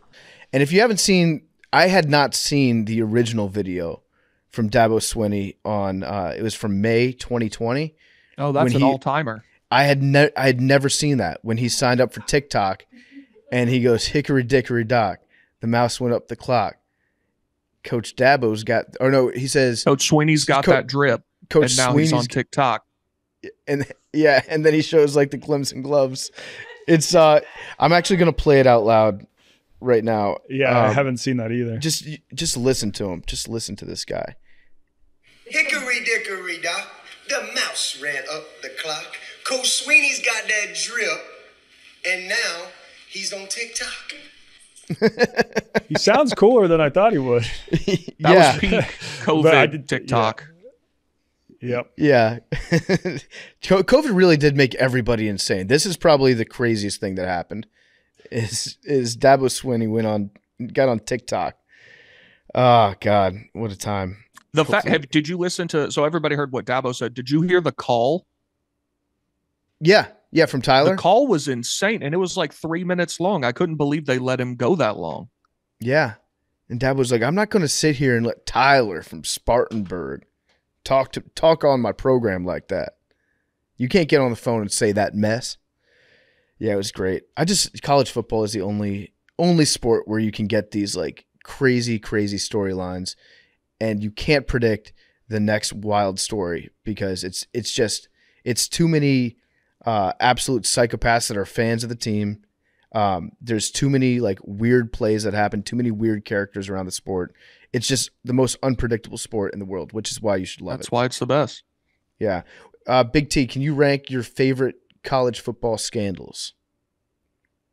I mean, the way Stallions is going, that's number one. I don't like, obviously these have to be on field, right? Because there's like some dark shit. Like, I'm going to say like the funniest scandals.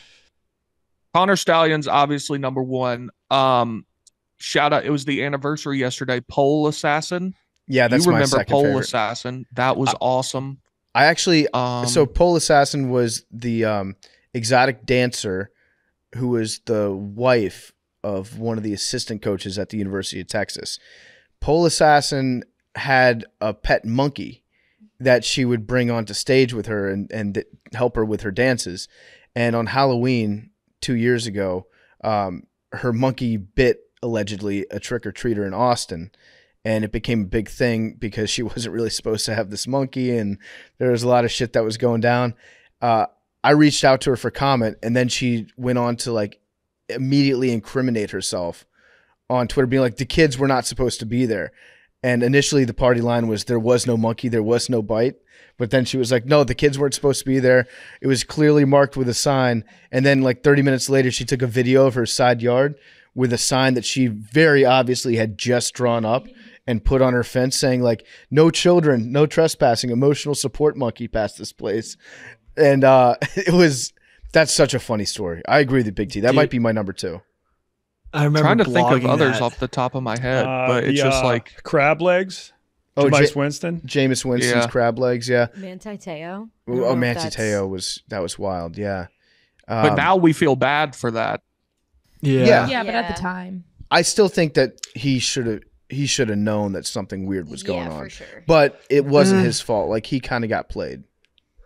What was crazy? I mean, it turns out that long distance thing is pretty typical in Mormon, because of like missionary work. Yeah, but still, like he should have figured it out, but he didn't, and whatever. It was too early in the internet culture. And we're like college kids, and you don't have that much experience with long distance relationships or anything like that, and I kind of sympathize for him.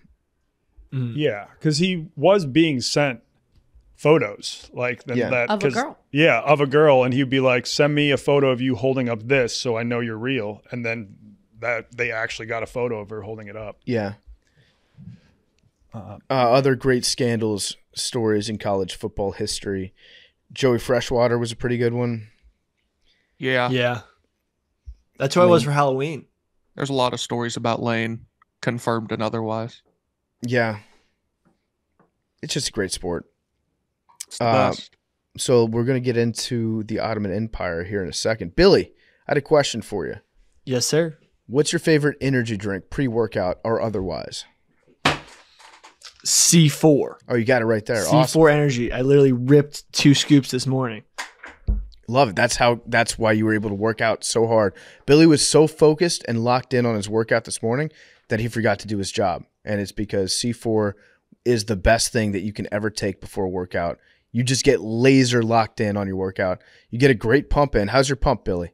My pump was amazing this morning. I might send a pump pic to the group chat now. Please do. Billy, why don't you take this C4 read from here, and I'm going to excuse myself to use the restroom so we can get into Ottoman Empire hard when I get back. Maybe a little Byzantine Empire too. Yeah, the precursor. Aren't we doing Istanbul? Well, yeah, Istanbul as the capital of the Ottoman Empire, so we can just kind of, go from there. Well, but before we get into that, let me talk to you about C4 Ultimate Energy.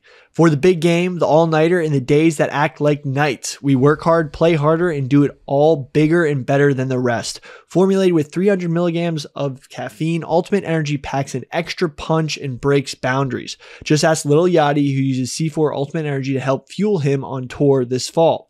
With zero sugar, no artificial flavors, C4 Ultimate provides supercharged energy in delicious flavors such as orange cream, fruit punch, Freedom Ice, and Arctic Snow Cone. My favorite is Freedom Ice. Tastes like the Rocket Pop from all those summers at the ice cream truck. C4 Ultimate Energy. Get supercharged at c4energy.com or find it near you at findc4.com. All right, shall we get into this? Let's do it. So the Ottoman Empire, the Byzantine Empire, just so that we can set up what we're talking about here. The Ottoman Empire began in 1298. That's the reign of Osman I, the founder of the Ottoman Empire, 1298 AD. And it technically lasted until, was it 19... 1924. Yeah, it came to an end when they lost World War I. Yeah, it was after the Treaty of Lasagna. It's actually Lausanne, but I prefer to call it the Treaty of Lasagna. And that was post-World War I. And then the Ottoman Empire finally came to its end. But, Donnie, you want to talk about the Byzantine Empire, which was the precursor. Yes. You can't talk about Istanbul without talking about Constantinople. And I will stand by this take. The Roman Empire didn't end until 1453 because the Byzantine Empire pretty much, it was a continuation of the Roman Empire. They referred to themselves as the Romans. Other people at that time thought of them as the Roman Empire. The term Byzantine Empire was only invented in the 1800s or something, just as a way to talk about the Eastern Roman Empire. I did not know that. Yeah. So it was when the Roman Empire started to get really big, they were like, okay, we need a more central location to manage all of it.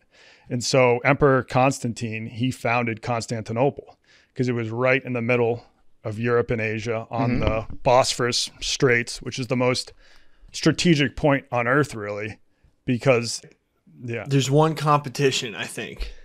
Suez Canal? Strategic, but best geographic location for a city due to port space, navigable waters. I'd argue New York City is the only one that rivals it with its amazing natural port. Yeah, New York City, but in ancient times, right? There was no point in having a port in New York. But yeah, after U.S. took off, New York's got a great location, huge harbor, sheltered from the ocean. But yeah, so he founded that, and then eventually the Western Roman Empire was kind of taken over by Germanic tribes, but the Eastern Roman Empire survived. So a lot of the noblemen in Rome and the aristocracy, how do you say that? Aristocracy. The Roman aristocracy kind of just moved to Constantinople. So it was a direct continuation of the Roman Empire. And so when the Western Roman Empire went to the dogs, Constantinople and the surrounding Eastern Roman Empire thrived, and they thrived for a long time. At one point, Emperor Justinian, based in Constantinople, he actually took over parts of Spain, took over large parts of Italy, and almost reclaimed most of the original Roman Empire. Was Justinian, he was the guy that first codified law, right? He wrote down what all the laws were. Yeah, and I think you're right about that. Yep. Because there was the Draconian Code, which was just basically, I'm going to kill everybody that doesn't agree with me or that I don't like. Yeah. And then Justinian had a uniform system of law that everybody had to follow. Kind of crazy to think that we didn't have that before then. Yeah. I think that's where we get the word justice. Oh, that would make sense. Justinian Code. Oh, Another fun fact, the Roman continuation in the Byzantine Empire, that's why Romania gets its name Romania, because they sort of consider themselves the spiritual successor of the Byzantine Empire, and they're also Romans. Huh. Yeah, actually the Romanian language is one of the Romance languages. So it directly came from Latin, just like French and Spanish. One difference between Constantinople and Rome is that Rome had the Colosseum, and Constantinople, they had the Hippodrome, where it's a big chariot racetrack.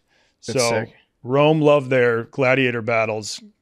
Constantinople loved their chariot races. So when you think NASCAR down south. Yeah. Yeah. So when you think Ottoman, you might think of the furniture, and it does actually come from the Ottoman Empire.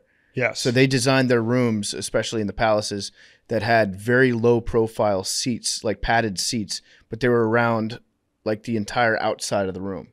So all the walls had their little area that they could sit on. And then they started to make them smaller and smaller, where it was just eventually just one corner, or every corner would have these things that you could sit on. Okay. And then that idea got picked up by Western Europe, and they made it into just a floating chair that could sit anywhere in the room. Most underrated piece of furniture, in my opinion. An Ottoman, it's great. It's so versatile. You can sit on it. You can. Everybody appreciates the chair, the couch. Ottoman doesn't get a lot of love. It's like you said, versatility. Yeah, you can use it as a footrest. I'll tell you what, Blake loves the Ottoman. That's his favorite place. So at night we watch TV. Blake watches football with me, and we've got a big couch down in our basement, which I absolutely love. But his favorite cushion by far is the giant Ottoman. So he'll seek that one out. He'll go lay down on every cushion, be like, no, not the one. Nope, not the one. Gets on the Ottoman. He's like, yep, this is my shit. This is my jam right now. Love a good Ottoman. Yeah. So speaking of the Ottomans, they were kind of the first people to conquer Constantinople, because the Eastern Roman Empire, it was thriving for a long time. And then slowly the Ottoman Empire started taking bits and pieces of it until all that was left was Constantinople. Yeah. And it was pretty much the Ottoman Empire just surrounded the little tip of the peninsula there. And it was like the last remnant of the Byzantine Empire. And finally, the reason they couldn't take it down is because it had like the most impressive walls of all time. They were called the Theodosian walls. Yeah. And it just like blocked off the whole peninsula. They were the thickest walls of all time. And for like 500, 700 years, no one could get past those walls. Yeah. Well, And then, quick correction, Donnie, because this is one of my favorite facts about Constantinople is that it was sacked before the Ottomans. the Fourth Crusade. The Fourth Crusade. Let me just steal this one tidbit, because in the early 13th century, prior to getting to Jerusalem, the armies of the Crusades were, they were taking so long to travel back then. And if you know anything about the Crusades, it's basically a bunch of these knights who are just like, chomping at the bit to get some action. And the Pope was just like, yo, stop fighting each other and turning Europe into a war zone every 2 seconds. Go do something productive. Go take back the Holy Land.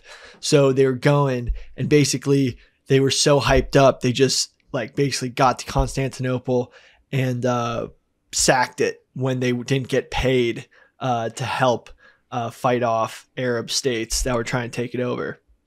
So they sacked the city in 1204 and established a Latin state. But then in 1261, the Byzantines reclaimed it.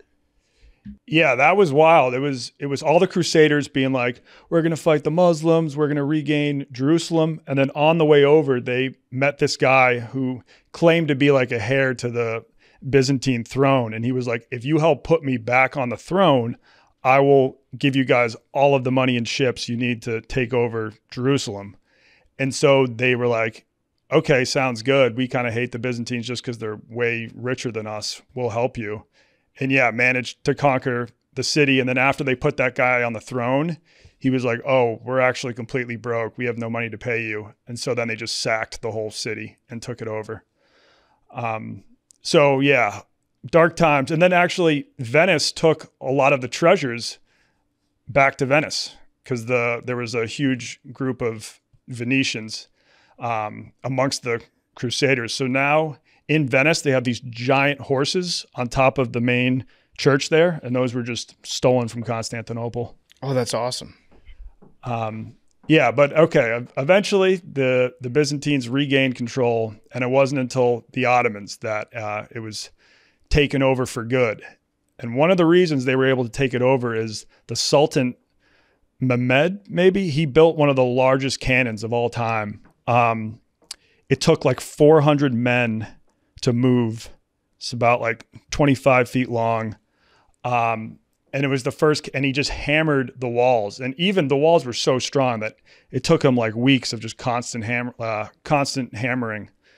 And there wasn't a lot of people inside the city at the time. So they were doing a good job of holding them off. But once that cannon made a small hole in the walls, they were finally able to just swarm in and take it over. And that's when it became Istanbul. That's crazy. I was reading about that guy, the Sultan. You don't hear about sultans a lot, but Sultan, sneaky, like a top 3 coolest thing you could ever be. Yeah, and they had great names too. So it was Mehmed the Conqueror. Was his name. Alexander the Great is also just a fantastic name. Like it's simple to the point. We don't do that type of stuff anymore. Like just give people those nicknames. There was another guy that was called, let's see, it was Suleiman the Magnificent. That might be my favorite name. Suleiman, yes. They also had Suleiman, harems. Yeah, And so harems okay. are pretty insane. Let's get into that in a second because I do have a lot of stuff I want to talk about when it comes to like the concubines. But let's go back real quick to Mehmed III. So before Mehmed III took over, there was no direct line of ascension that was put in place. So this is what kind of threw things into chaos for the empire for a long ass time. Like in Rome, I believe it was the firstborn son would always take over. At first, but then they just chose that if you were the emperor, you could just choose who you want to be. Okay. Like even if it wasn't your son, but you just had to pick someone. But in the Ottoman Empire, they didn't really have a designated line of succession. So what would happen would be every time a sultan would die, their sons would typically fight for the right to become the next sultan. And they would kill each other. The Bayezid sons, they fought each other for 14 years. And eventually it led to fratricide, which is like killing your brother. So like kids sometimes would kill their brothers so that they would have an easier time to get to the throne when their dad died. And Mehmed III, after his dad died, he killed 19 of his brothers. Yeah. And just like publicly executed all of them. Mm-hmm. And I think it was after that point where they were like, you know what, this has gotten a little bit out of hand with people killing their brothers to become sultans. So they eventually switched over to allowing them to just simply arrest and imprison their brothers.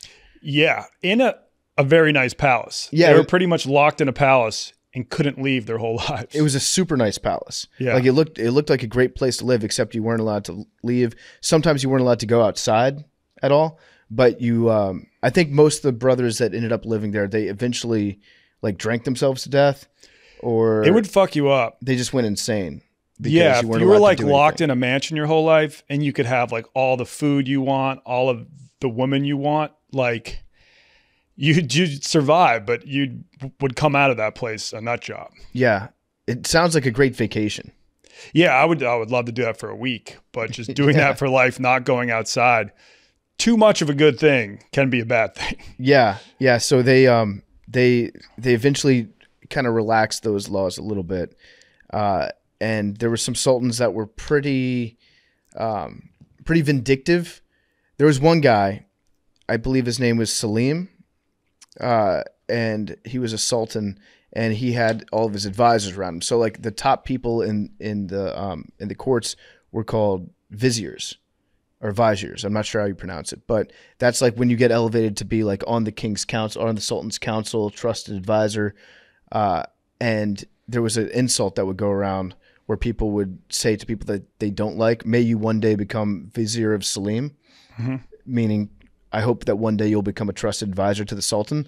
But he would just kill them after he became upset with them. So that they would typically last a year or two. Yeah. And then he would be like, "No, I don't like this guy anymore. We're going to execute him and we're going to kill him." It was like wishing if I didn't like you, I'd be like, "Donnie, I hope you one day become producer of the Kirk Minahan show." Yeah. And knowing that like, okay, you might enjoy yourself for a little bit, but just wait. Or like become coach of, who's a team that just constantly fires their coach? The Raiders. Okay, yeah. I hope you one day become coach of the Raiders. The drummer for Spinal Tap. I hope you'll get to drum for them one day. Did the viziers have to chop off their nuts to be like the closest advisor? Those were the guards.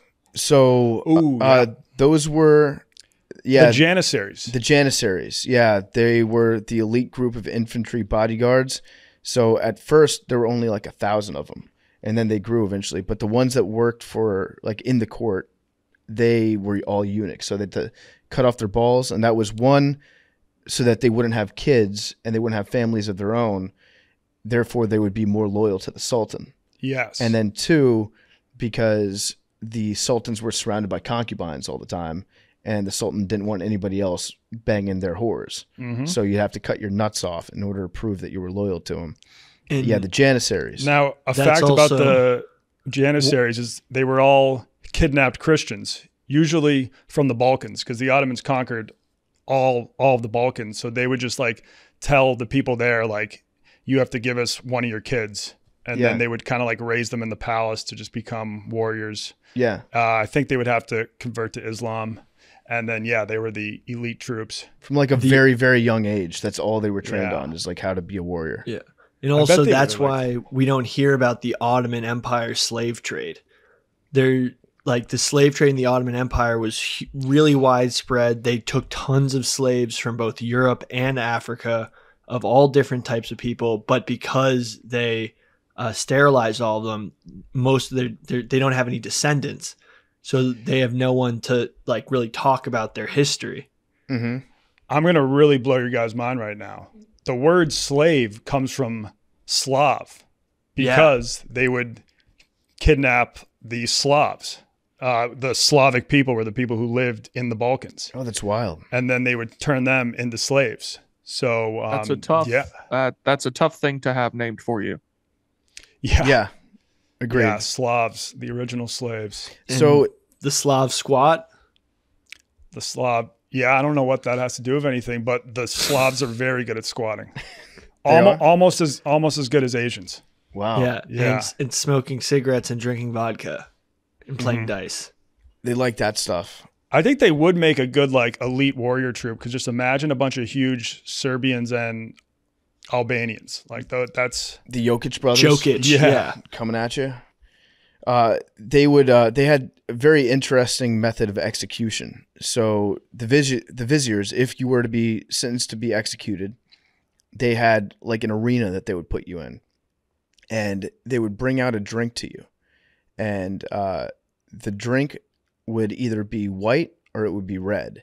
If it was white, then you were pardoned and you could probably live in exile.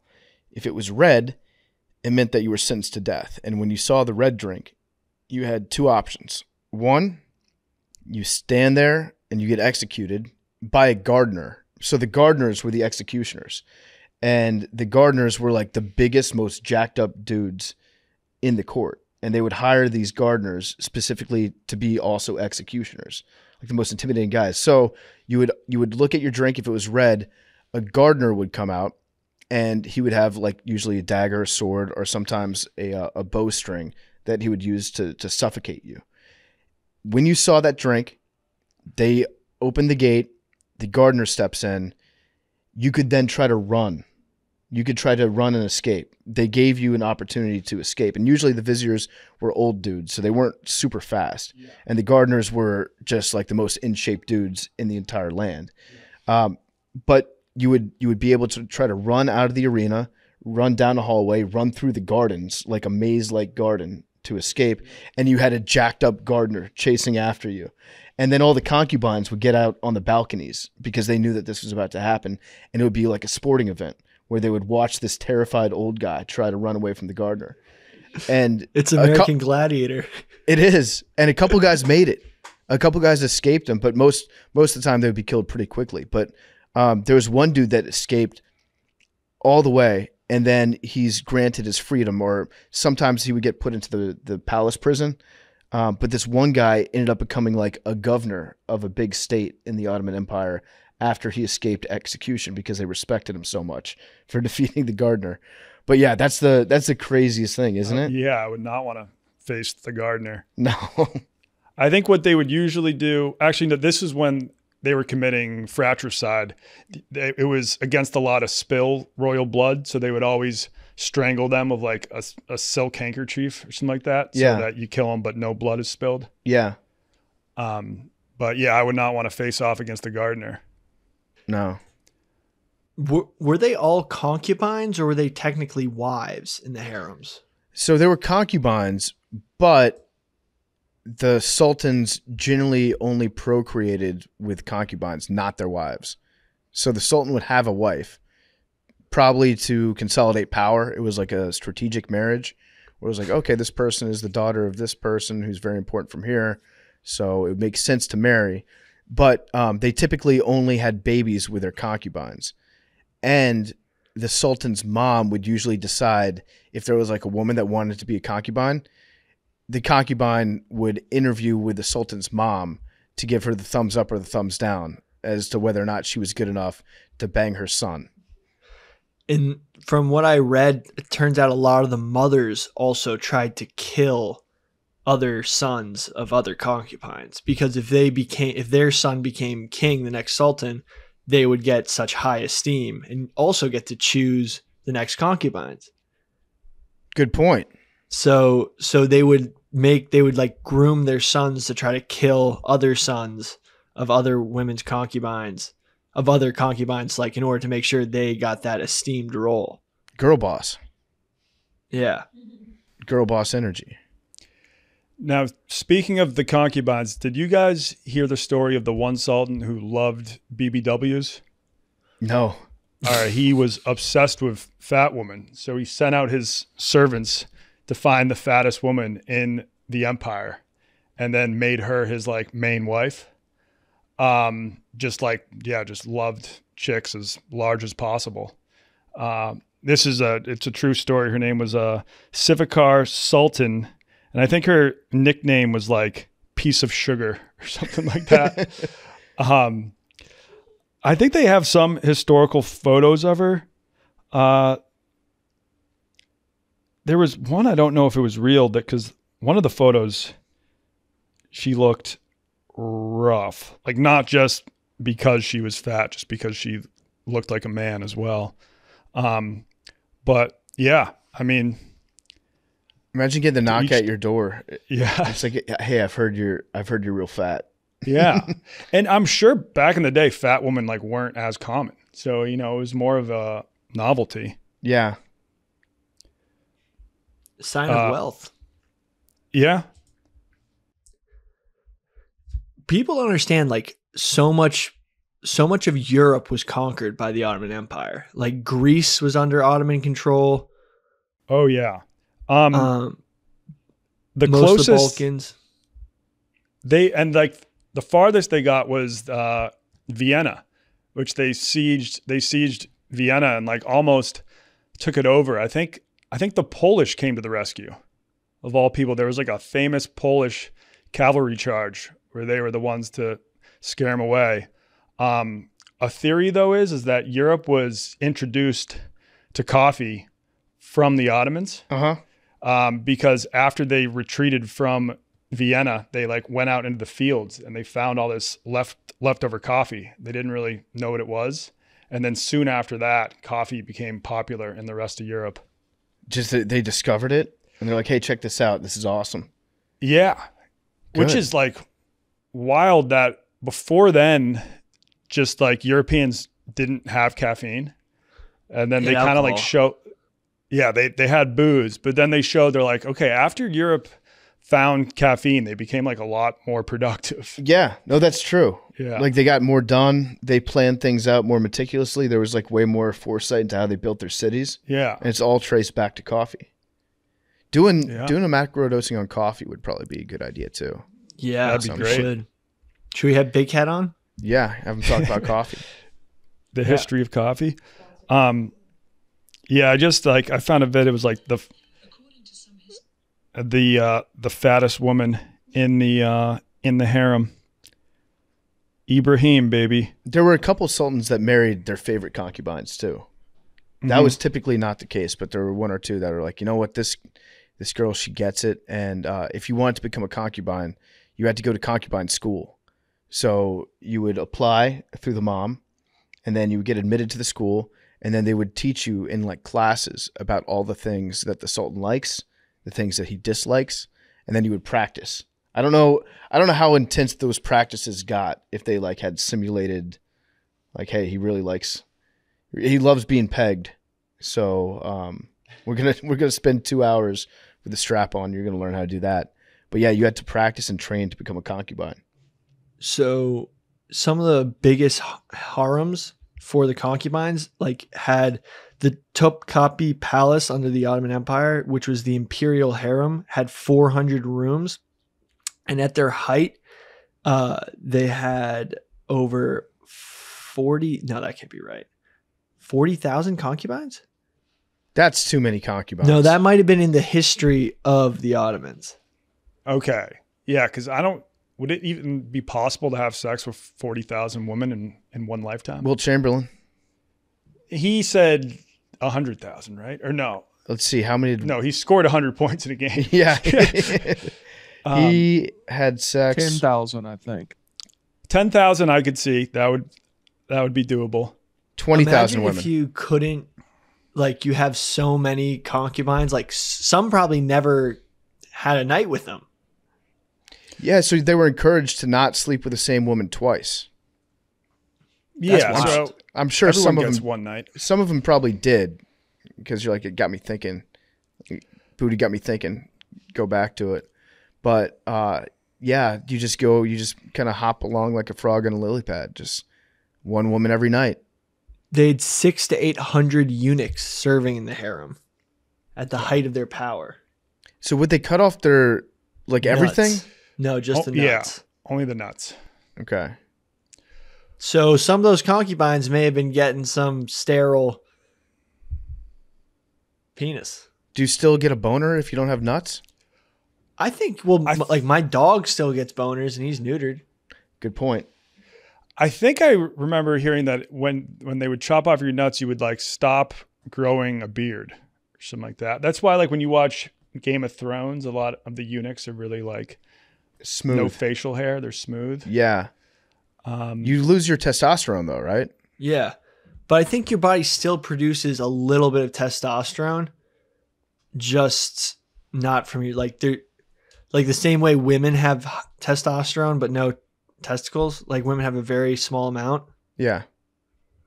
Let me look up the science on that. I bet the concubines were banging each other too. Yeah. If they only got one night with a sultan. Oh, for sure. Well, I mean, that's just like giant orgies when the sultan's not around. Yeah, probably. Although I was reading that one time someone in the concubine banged another man, and the sultan was so mad that he had just all of the concubines drowned. Like, oh my God, 300 drowned. So yeah, it was a rough life. I don't think I'd want to really be in the royal court of the Ottomans. Sounds like a lot of pressure. Yeah, it's fine with just being a normal dude. Or just like a guy several hundred years later that's talking about it. That's way better. That's even better. But yeah, the Ottoman Empire lasted for a long time. I mean, they started to kind of modernize a bit. And so when we have all like the modern nations of France, UK, Germany, the Ottoman Empire was still around, but they weren't as strong. For a while, they were the strongest power in Europe. Because they had such a strategic place that it was like impossible to conquer. Yeah. And they conquered a lot of land. Like they were in control of Persia, Iraq, where Israel, Palestine is now, Egypt. They controlled all of that. And then in World War I, have you guys ever seen the movie Lawrence of Arabia? I have not seen that, no. Yep. Well, it's based on a true story. The Brits like sent this special agent to the Middle East to like rile up the Arabs there to rebel against the Ottoman Empire, because then it would like weaken them while they were fighting them. And it worked. That's kind of like how the creation of the modern Middle East came to be, because that guy and just the Brits in general made all these deals with the Arabs there, being like, if you help us fight the Ottomans, then we'll kind of make you guys the de facto rulers of this area. Whoa. Don't forget the fez hats. We haven't mentioned the fez hats once in this discussion, but the Ottomans, there's actually a very funny viral video going around now of a guy in a fez hat, which is a red hat that looks like a very small bucket turned on. Looks like a very small bucket turned on its head, and it has like a little ribbon attached to it, like black string almost. And there's a video of a guy walking around in a fez hat in like a typical Ottoman gear around Greece, and all these Greeks. If you didn't know, the Greeks and the Turks have like huge beef going back to the Ottoman Empire, and like people are just looking at him like pissed off as hell. And it's a very funny video. It's like an ancient beef that dates back to literally like Greece and Troy. Because the Trojans are the Trojans were where they think Troy was originally was on Anatolia. And the Turks like to say that's where they fell into the classical antiquity of the region. The Turks came from Turkmenistan, which is like Central Asia, and then they came down into Anatolia and started pushing out the Byzantines. Oh, that's how it started. So where was their capital city before they had? They were just like roving nomads, but for a while it was, I think, Ankara, maybe. I don't. It's somewhere in Anatolia. Huh. One of my favorite stories. I did a lot of research on Istanbul because that's where we left off in the group chat for research. But one of my favorite stories about Istanbul is that Sultan Abdul Hamid asked for research to be done on this place, the Basilica Cistern, which was a cistern built back by the Byzantines, and it's got really nice columns, all sorts of stuff. But one of the greatest cornerstones of it is that there's literally columns with upside down Medusa heads. And as the story goes, a document was found because they were trying to figure out where these Medusa heads came from. They found this document that inspired researchers, and it was a diary kept by Sultan Abdul Hamid II, who ruled the Ottoman Empire from 1876 to 1909, and tells an interesting story about a delegation that was sent from Venice in 1456 to meet with the Sultan, Mehmet. They demanded to meet with the Sultan because they said that there was a sarcophagus in the cistern that had the body of Medusa. So, and did they find it? So they then, according to this document, the Sultan went to investigate. They found a sarcophagus and they removed it. And the sarcophagus was supposedly found in one of the corridors. And according to legend, when the sarcophagus was opened up, the mummy of a terrifying creature was uncovered. It had a human head, but its entire body curved like a giant snake. Some have speculated that the creature wasn't Medusa, but was the mythical creature Shah Maran, which originated in Iran, but is a popular mythological creature in Turkey. Much like Medusa, she's part human, part snake. Some have even speculated that Medusa and Shah Maran are actually the same woman. So there's literally like documentation from the 1400s that, was sort of revisited in the early 20th century that says they found the body of Medusa in the cistern, which is like the basilica. Wait, yeah. It's like this really cool place underneath the ground in Istanbul that has like a little bit of water. And I think it's supposed to be sort of like a reservoir of sorts. And it has these huge fish living in it. And basically Medusa may have been buried there.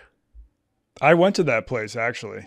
Now that I had a layover in Turkey, and shout out Turkish Airlines. They're like, if you have a layover, we'll pay for you to have like a full tour of the city. We'll grab you breakfast, lunch, and free admission into like 4 of the biggest tourist attractions. That's cool. Also, great food on Turkish Airlines. Oh yeah, and very comfortable seats.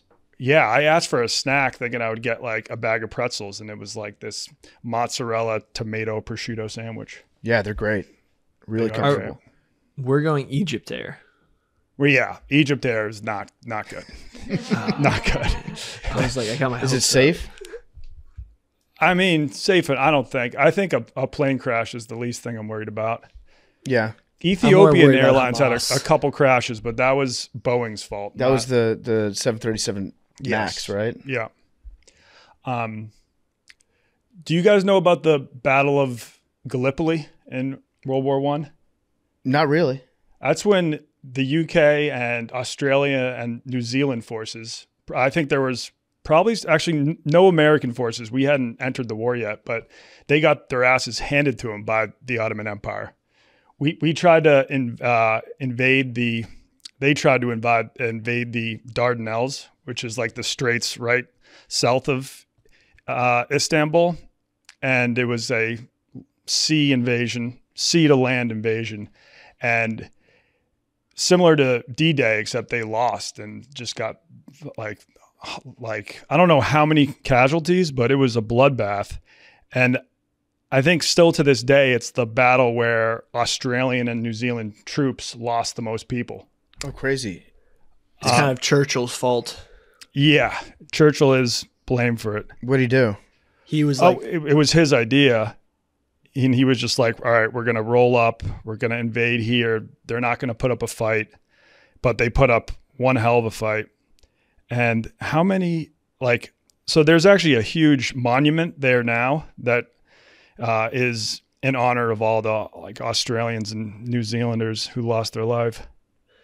Oh, Anzac it's one of Day. the reasons why Yeah. Churchill drank so heavily. Like, you may have heard the Bert Kreischer bit about Winston Churchill Day, where he just drinks like Winston Churchill did all day and eats and does all that, gluttony. Yeah. He literally was drinking away the pain of losing like thousands of people. Yeah. He took it to heart. So some other innovations from the Ottoman Empire, they were big into astronomy. So one of the astronomers there, Ali Kuchji, Ali something, he managed to make the first map of the moon, which is pretty cool. So that was back way, way, way back there in the 1500s, I think. They built a massive observatory with some of the most advanced technological telescopes and things like that. And they started to calculate the orbit of the sun, or the Earth around the sun, so they could show how it wasn't a constant perfect circle around, and there were variations to it that they were able to describe. And I think in 1580 they destroyed the observatory. I'm not exactly sure why they destroyed it, but then things kind of fell off after that. But they had a good, I think, 400-year span where they were the leaders in astronomy there. They were big into medicine. Like you said, they were into coffee. They used coffee as a stimulant, and they used it to treat fatigue, exhaustion, and they had doctor's offices everywhere. So in the big markets, you could just go see the doctor. Doctors would come to your homes. They were pretty advanced medically at the time, considering what else was going on. They were also big into physics. I still don't understand anything about physics, but they don't get a lot of credit for some of the work that they put forward there. And they made some really intense clocks, and they were innovators when it came to steam power. Okay. Yeah. The physics makes sense. That's how they were able to build the largest gun of all time. Yep. The military was they used most of their physical knowledge in terms of making weapons.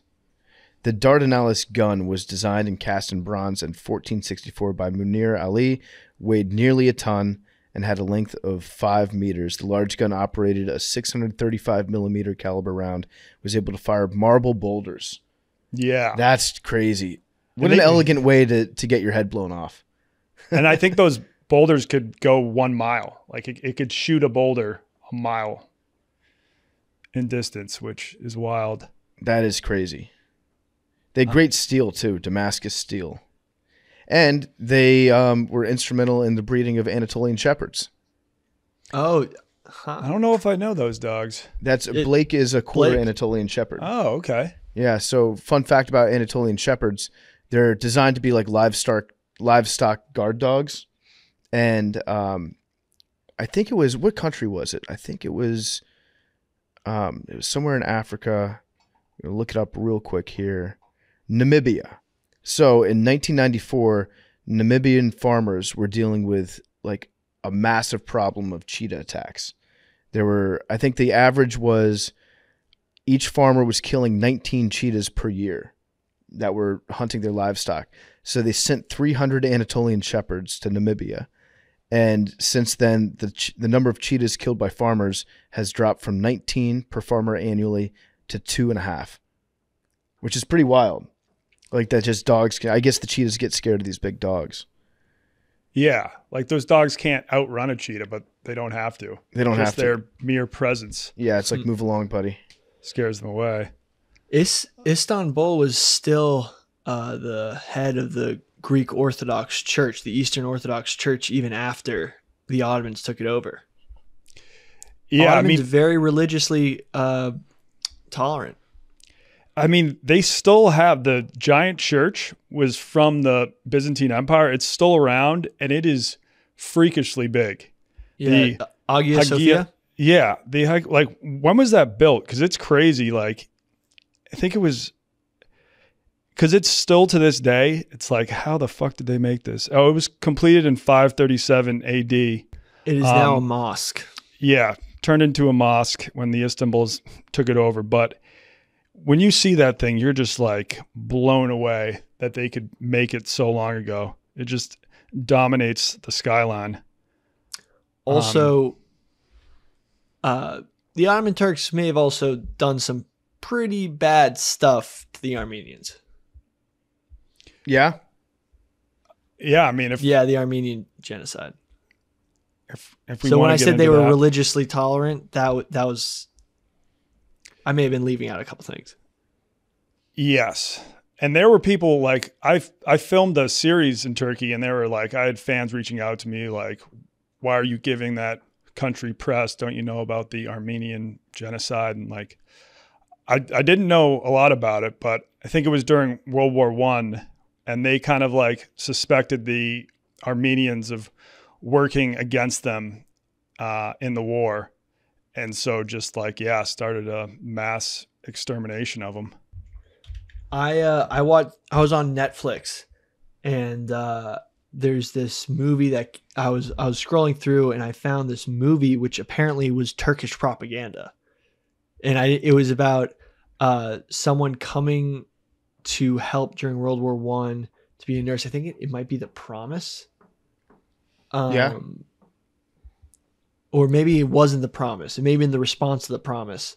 But basically starts framing the Armenian genocide in this weird way about like the Armenians being like terrorists and war is war. And I stopped it halfway through and I was like, wait, what the fuck? And I Googled the movie, and it was Turkish propaganda. And I was like, because halfway through they just started justifying like heavily why they were killing these Armenians, these Christians, and they just like there was out of context stuff. It was like that scene in Transformers where they take like 15 minutes to describe Romeo and Juliet laws about why two actors were like so much different in age but in a relationship.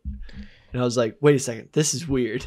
People will always find whatever justification they need to kill somebody that they don't like. Yeah.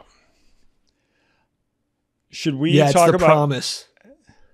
The Promise? All right, Yeah. I'll have to look that up. If you guys looking for another movie, No, Gibson. wait, I'm lying. It's The Ottoman Lieutenant was the Okay. Turkish propaganda film. The Promise was the good movie. Well, the I Ottoman don't. Lieutenant was. The Yeah, I don't think we response. should say like, hey, if you're looking for great Turkish propaganda, I highly recommend. No. I'm just warning, if you come across The Ottoman Lieutenant on Netflix, because it's on there, it's Turkish propaganda. This Okay. is some Kyrie football stuff. No, It it's is. not. Yeah, No, it's not. yeah. No, you're simply passing along what you thought was a fascinating movie. Right, but like Let people people might reach their own watch that and conclusions. have that might be their only like explanation of the events, and it's very wrong. Yeah. I got to get going because I've got this baseball thing that I have to do. So I'm on my way right now to throw 2 innings against the University of Illinois, Chicago. Oh, wow. And I have to get 6 outs against them. So I might be there for, 7-8 hours. Holy shit. We'll find out. We've got some of the boys from Part of My Take playing in the outfield. I think the baseball team is actually playing the infield positions. But I'm pitching, Big Cat's catching, Jerry's umping. I think we got Jake in left field, Max in center, Hank in right. I think. I'm not sure. We're going to find out. But Is this gonna be outside? I mean, it's going to be outside. It's like 30 degrees. Jesus. Yeah, it's going to be pretty chilly. I got spider tack, so my grip strength is going to be good, I think. 6 outs against a D1 college baseball team? Or- I don't know what division they are. I don't know how Oh, that yeah. works in college, but against They're good Division baseball One. They're players. usually pretty good. Good. Curtis Okay. Granderson played there. That's going to be tough. Awesome. You're gonna Well, want to grease up Jerry. Just Yeah, I always do. I've got a nasty knuckle curve, so that's my That's my out pitch. You got to have an out Your pitch, arm right? is going to be dead. In this cold, bro? My arm's probably already dead. You're gonna have to get Tommy John surgery after today. I low key need Tommy John surgery, but Billy fixed it. Okay. But my labrum on my right shoulder I've got a torn rotator cuff, like 190, 210 degree labrum tear, and I've got my shoulder used to dislocate all the time when I played rugby, and then sometimes when that happens, when it pops back in, you get like small fractures at the top of your arm. So I've got those have probably all healed, but last time I got an MRI, it looked like a hand grenade went off in my shoulder. So hopefully I'll make it through today. My best hope, I think, is just serving meatballs and hope they pop out. Yes. Okay. Yep. So we'll see. But if you guys want to keep going, by all means, please do. Yeah. Because I'm sure there's more stuff we got to get into, maybe even a voicemail.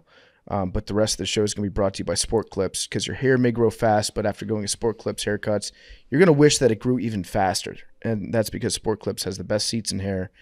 May or may not be because they happen to be right in front of TVs playing sports all day, every day. We know watching sports while getting a haircut sure beats watching your reflection get a haircut, which is why at Sport Clips, every day is clippers and curveballs, high tops, Hail Marys, and even waves and wickets. So at Sport Clips, you can check in with the pros in men's hair and totally check out. You get pure, uninterrupted relaxation. So come, watch an endless stream of sports on TV, get an awesome haircut. I love the MVP experience. You get the hot steam towel. You get the massaging shampoo. You really do feel like a king. You feel like a sultan in the Ottoman Empire when they give you that hot steam towel. And if you're ever worried about not needing haircuts in the future because you're going bald, I'll bring you to Istanbul. It's the hair transplant capital of the world. There you go. Yeah. Sport Clips. It's a game changer. Okay, PFT headed out. I hope it's really because he has to play baseball and not that Billy and I were boring him too much with Ottoman history. But we can move on from Ottoman history to Turkish history. I guess I'll do this solo because Billy's maybe taking a piss break. But so the Ottoman Empire lost World War I. And afterwards, the Allied forces were just going to kind of divide up Istanbul into an international settlement where there would be like a French zone, a British zone, a Russian zone. I guess they were going to have control over like large parts of what is modern day Turkey. The rest of the Ottoman Empire just got partitioned up by the British and French. That's kind of how we got into this whole mess with the Middle East right now. But then this guy, a general, his last name was Ataturk. And he, so they were going to give a lot of what is Turkey now to the Greeks, but he fought a war. It was the Turkish-Greek War, and defeated the Greeks and got all of them out of Anatolia. And seeing that he won that war, he was able to found the modern country of Turkey. It was like the Ottoman Empire was so old that it was a very outdated empire. And like people knew it was going to collapse at some time. So when he founded Turkey, he was like, I want to make a modern secular country. And he did a great job of it. Like even to this day, they're probably one of the most secular Muslim countries out. He was very progressive. He allowed women the right to vote. I'm pretty sure in Turkey, women had the right to vote before the U.S. Something like that. I don't know. I know that like females had a lot of rights in Turkey. He was an alcoholic. He drank a lot, but other than that, he actually seems like he was the man. When Turkey was founded, there was this big thing where every Greek person in Turkey was kind of forced to move to Greece, and every Turkish person in Greece was forced to move to Turkey. And that has created, like, there's still horrible blood between Turkey and Greece. Like, every Greek person I've met hates Turkish people, and same with Turkish people towards the Greeks. But yeah, Ataturk was a much better ruler than the current guy in Turkey. What's his name? Like Erdogan? Yeah. Yeah, I think he's kind of like, he has some fascist tendencies. And he's also trying to like erase the legacy of Ataturk and just be like, no, I get all credit for like successes that Turkey have had. Kind of being the Stalin to Ataturk's Lenin. Yeah, you could say that. But Turkey is still very important to this day because it controls the Bosphorus Straits. And as we know, there's a war going on right now in the Black Sea between Ukraine and Russia, two countries that border the Black Sea. And part of the rule when Turkey was formed, they stayed neutral in World War II, and they were only allowed to stay neutral if they signed this agreement that's saying like no military ships can like pass through the strait if they're currently involved in a war. And like only ships, like civilian ships can freely move back and forth, but definitely no aircraft carriers, no submarines can pass through the straits.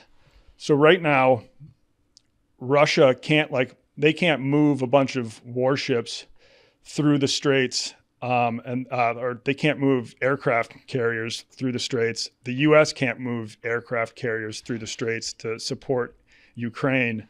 And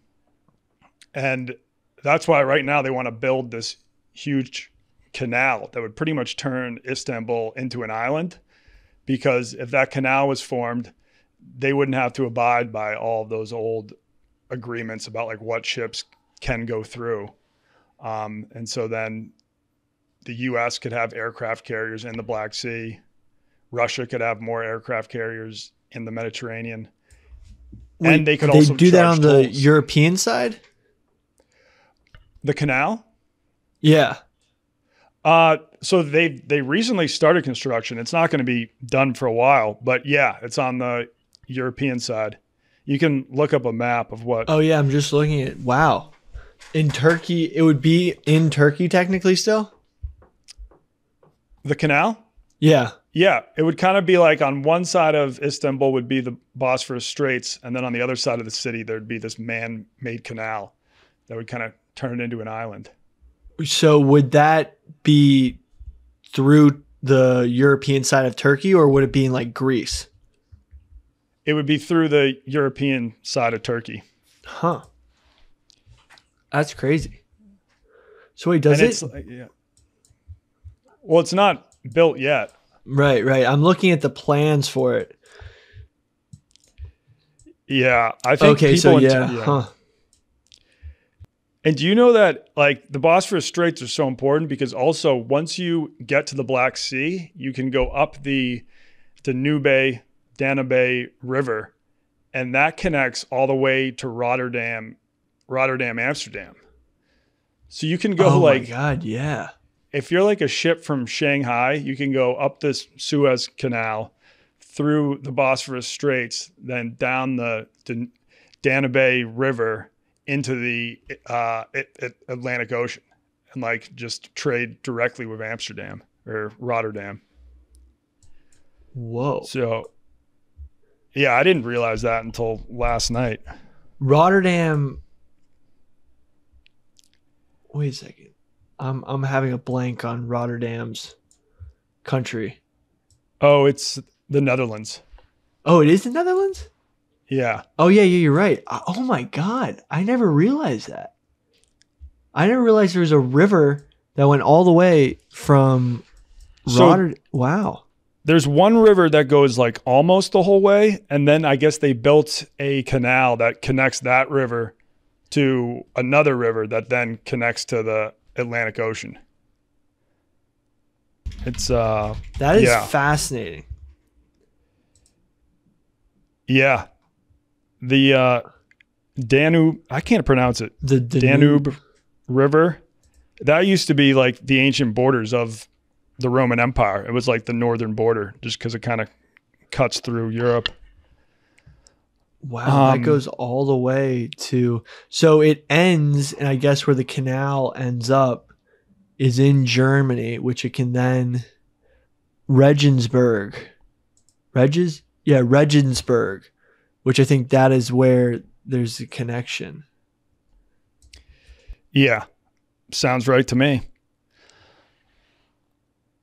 Are there some other points about Istanbul in general you want to touch on before we wrap this up? It was a very interesting, as we talked about earlier, it's the connection sort of Asia and Europe. And probably, would you say it's the end of the Silk Road? Yeah, I think it was. Yep. Yeah. And one that's of the, yeah. And that's why it has one of the oldest bazaars in the world, the Grand Bazaar. The Grand Bazaar of Istanbul, which if you've been, it's so because all the wares from Asia, basically they travel on the Silk Road and they basically get to the Grand Bazaar of Istanbul, where they sell like the craziest spices from all over Asia. And, it's a very cool place to visit. And it's, as Mark Twain explained it, it was a bee's nest of stores. So there's like these little caverns. Yeah, it's a wild place. I mean, it's so old. I think they were even using it during the Byzantine Empire. Yeah, I think it dates all the way back. Mark Twain, he described the Grand Bazaar as a monstrous hive of little shops, and the Hagia Sophia is the rustiest old barn in heathendom. But heathendom, is that what he called the Muslim world? Yeah, he called the Muslim world heathendom.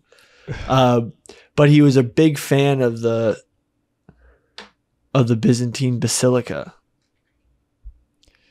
where they found Medusa. Yeah, that's cool. Like they found the resting place of Medusa. Yeah, so it was the end of the Silk Road, but a crazy fact is the Ottoman Empire is sort of the reason why Columbus set out to find the New World, because they used to, like, Venice and all of those countries used to just travel to the Middle East, travel to Constantinople, and that's where they would get all of the goods that had come in from the Silk Road. But when the Ottoman Empire took over, they started to like ban any Christian traders. So they no longer had access to the Silk Road that way. So then that's when Portugal started to try to sail around Africa to get to Asia. And then Columbus was like, why go around Africa when you can just go west? Because like he knew that the world was round. He just thought the world was a lot smaller than it actually was. So he was like, we're going to like sail for 3 weeks maybe, and then we'll reach China. So that like there would have been really not as much motivation to do those crazy trips if they could still just travel to the Middle East and get all those goods. The Ottoman Empire always posed the greatest threat to Christendom, as they said. Yeah.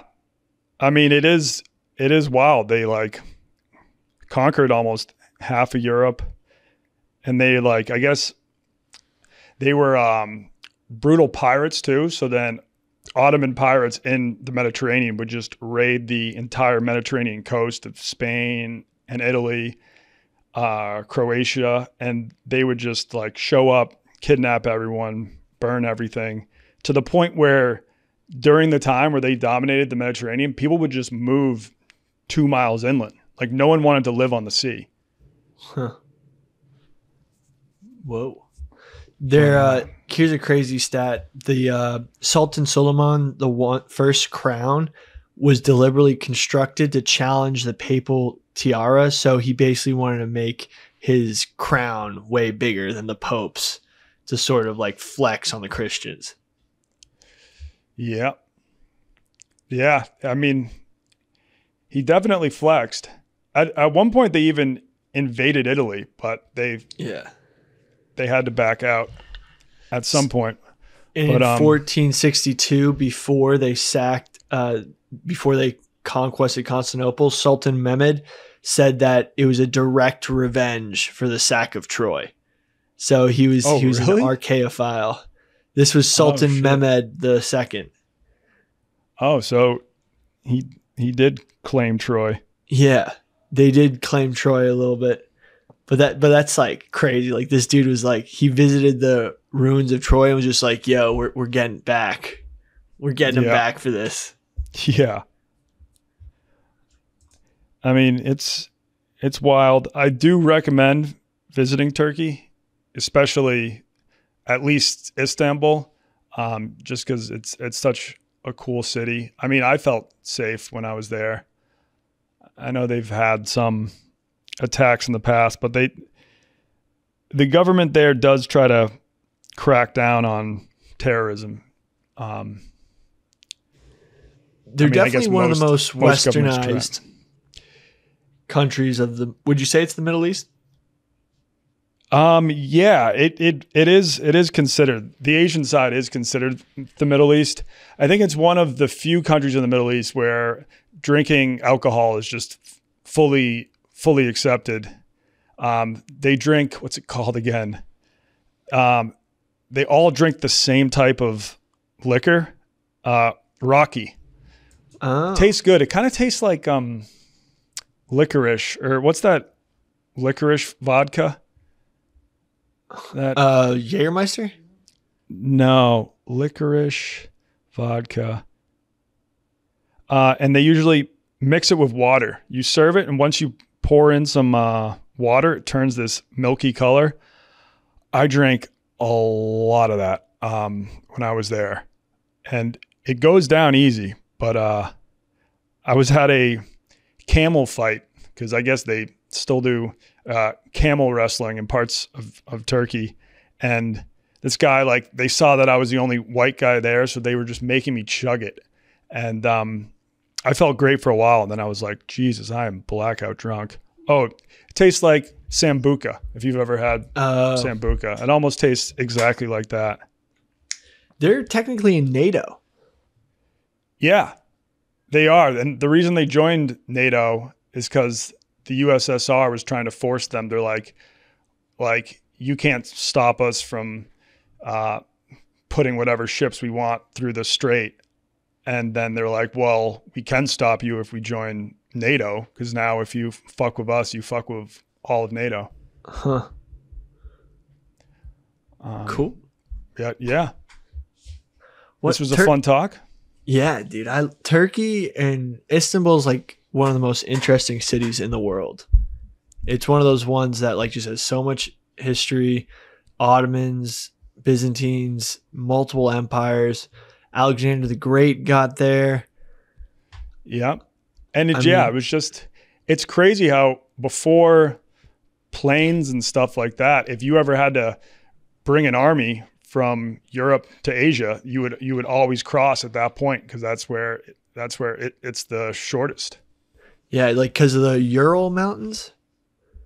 Yeah, you have the Ural Mountains up there, and so yeah, you just have to. I think actually when Alexander the Great invaded Asia, he made a giant bridge across it, like using these floating rafts, and it was a large enough bridge that he transported the entire Greek army across it. Yeah, wow. It is cool. Now, if you're there, they have like 3 bridges that go across it. You can take a ferry. They have a tunnel. It's like an underwater tunnel. So yeah, now it's very easy to get back and forth from Europe to Asia. Also, tons of stray cats. And dogs.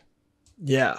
I think I saw more dogs than cats there. But no, you're right. They have stray dogs and stray cats, because in Turkish culture, you're supposed to feed all stray dogs and cats you see. So they're not super like mangy looking dogs and cats. They look like they're really well taken care of. Yeah. And they also vaccinate them for rabies, which is good. Yeah. Because stray animals carry a lot of rabies. Turns out in saliva too. So if like a dog licks you with rabies, or a cat licks its paws and touches you, but they do a good job of making sure that there's no rabies. Rabies is terrifying. Yeah. I came across some packs of wild dogs there, but they were very friendly. Like at one point they were all charging. It looked like they were all charging at me. And I was like, I'm so fucked. But then they just ran right past me, and they were just going for a jog around the city. It turns out they take like the public transport there and know how to use it. That is insane. Yeah. There's a pretty good movie called Stray. It's like a documentary called Stray. and it's about all the stray dogs and cats in Istanbul. Is it like an animated movie? No, it's a documentary. They just follow a stray dog around. Oh, that's awesome. Yeah. If they know how to use the subway, that reminds me, in Japan, they have like a reality TV show where these 3-year-old kids, parents will send out the 3-year-old and be like, hop on the subway, go to this store, grab me like these ingredients from the store and come back. And the 3-year-old does it no problem. Huh. I guess a really smart dog might be similar to a 3-year-old kid, you think? So it turns out the historical sources from the Ottoman era show that dogs served as guards for neighborhoods, ate the garbage since there was no municipal sanitation services, and would bark to alert people when there was fires, which used to happen a lot. So, the dogs predated the Ottomans there. Oh my God. Yeah, so those are Byzantine dogs, I guess. Yeah, so when Solomon first entered the city, they didn't kill all the dogs because apparently under Muslim doctrine, dogs aren't seen that favorably because the uncle of Muhammad was bitten by a dog, but they saw that the Byzantine dogs were very useful to ensuring the city didn't burn. This is the last fact, and then I have to head out. But back during the Byzantine era, you know how I said chariot races were really popular? Uh-huh. So like everyone in the city had to pick a team. You were either like the reds, the blues, the yellows, or the greens. And then after one match, there was I think the outcome was heavily disputed. It turned into a huge fight between the blues and the reds or something. And then that expanded into just citywide riots where 30,000 people were killed or something. It was probably the worst sport riot of all time. Jeez. Well, I guess that wraps it up. Why don't we head in some voicemails? And go. This is Cam from Massachusetts. Hypothetical that's not really a hypothetical. When I was 19, I went to a bar and I met a woman who was older, much older. She was 57. Hung out with her at the bar, took a liking to her, went back to her place. Now, the question is, the next morning, she offered for me to use her car and drive around and go hang out with my friends or whatever, and then we could come back and pick her up and then go to the beach. And essentially, she just wanted to join in on the boys' weekend with everybody. Now, the question is should I have allowed that to happen, Billy, or should I have cut ties and went back home? Thanks, guys. Love the show. Stay handsome. Stay beautiful. No, that's crazy. Did he say what he was doing? Did he say what happened? I'm assuming that maybe he cut ties with her, but he's kind of thinking maybe I should have hung out with her. Yeah. So I feel like it's a 57-year-old who's trying to feel young again.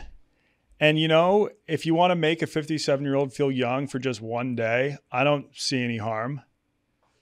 I do think it's weird that the 57-year-old would want to just hang out with a bunch of 19-year-old boys for the day, but maybe it's her last hurrah. Your other 19-year-old friends do not want to hang out with a 57-year-old woman. If it comes with a free car? No, dude, you're 19. This is perfect, bro. This woman gets your age. No, they might think they're your mom, but she could buy booze for the 19-year-olds. So that's the big, we forgot these guys are 19. They can't buy alcohol. This woman can buy alcohol for you and hypothetically talk bartenders into serving you drinks by being like, these are my sons. They're 21, I swear, or something like that. Or to bouncers and help you get into places. This is actually a much bigger asset as a 19-year-old, definitely than if you were 21, I'd be like, okay, she doesn't really add much. But you have a huge hurdle that can only be solved with fake IDs and older women. So that's a number one reason why you should be bringing her around.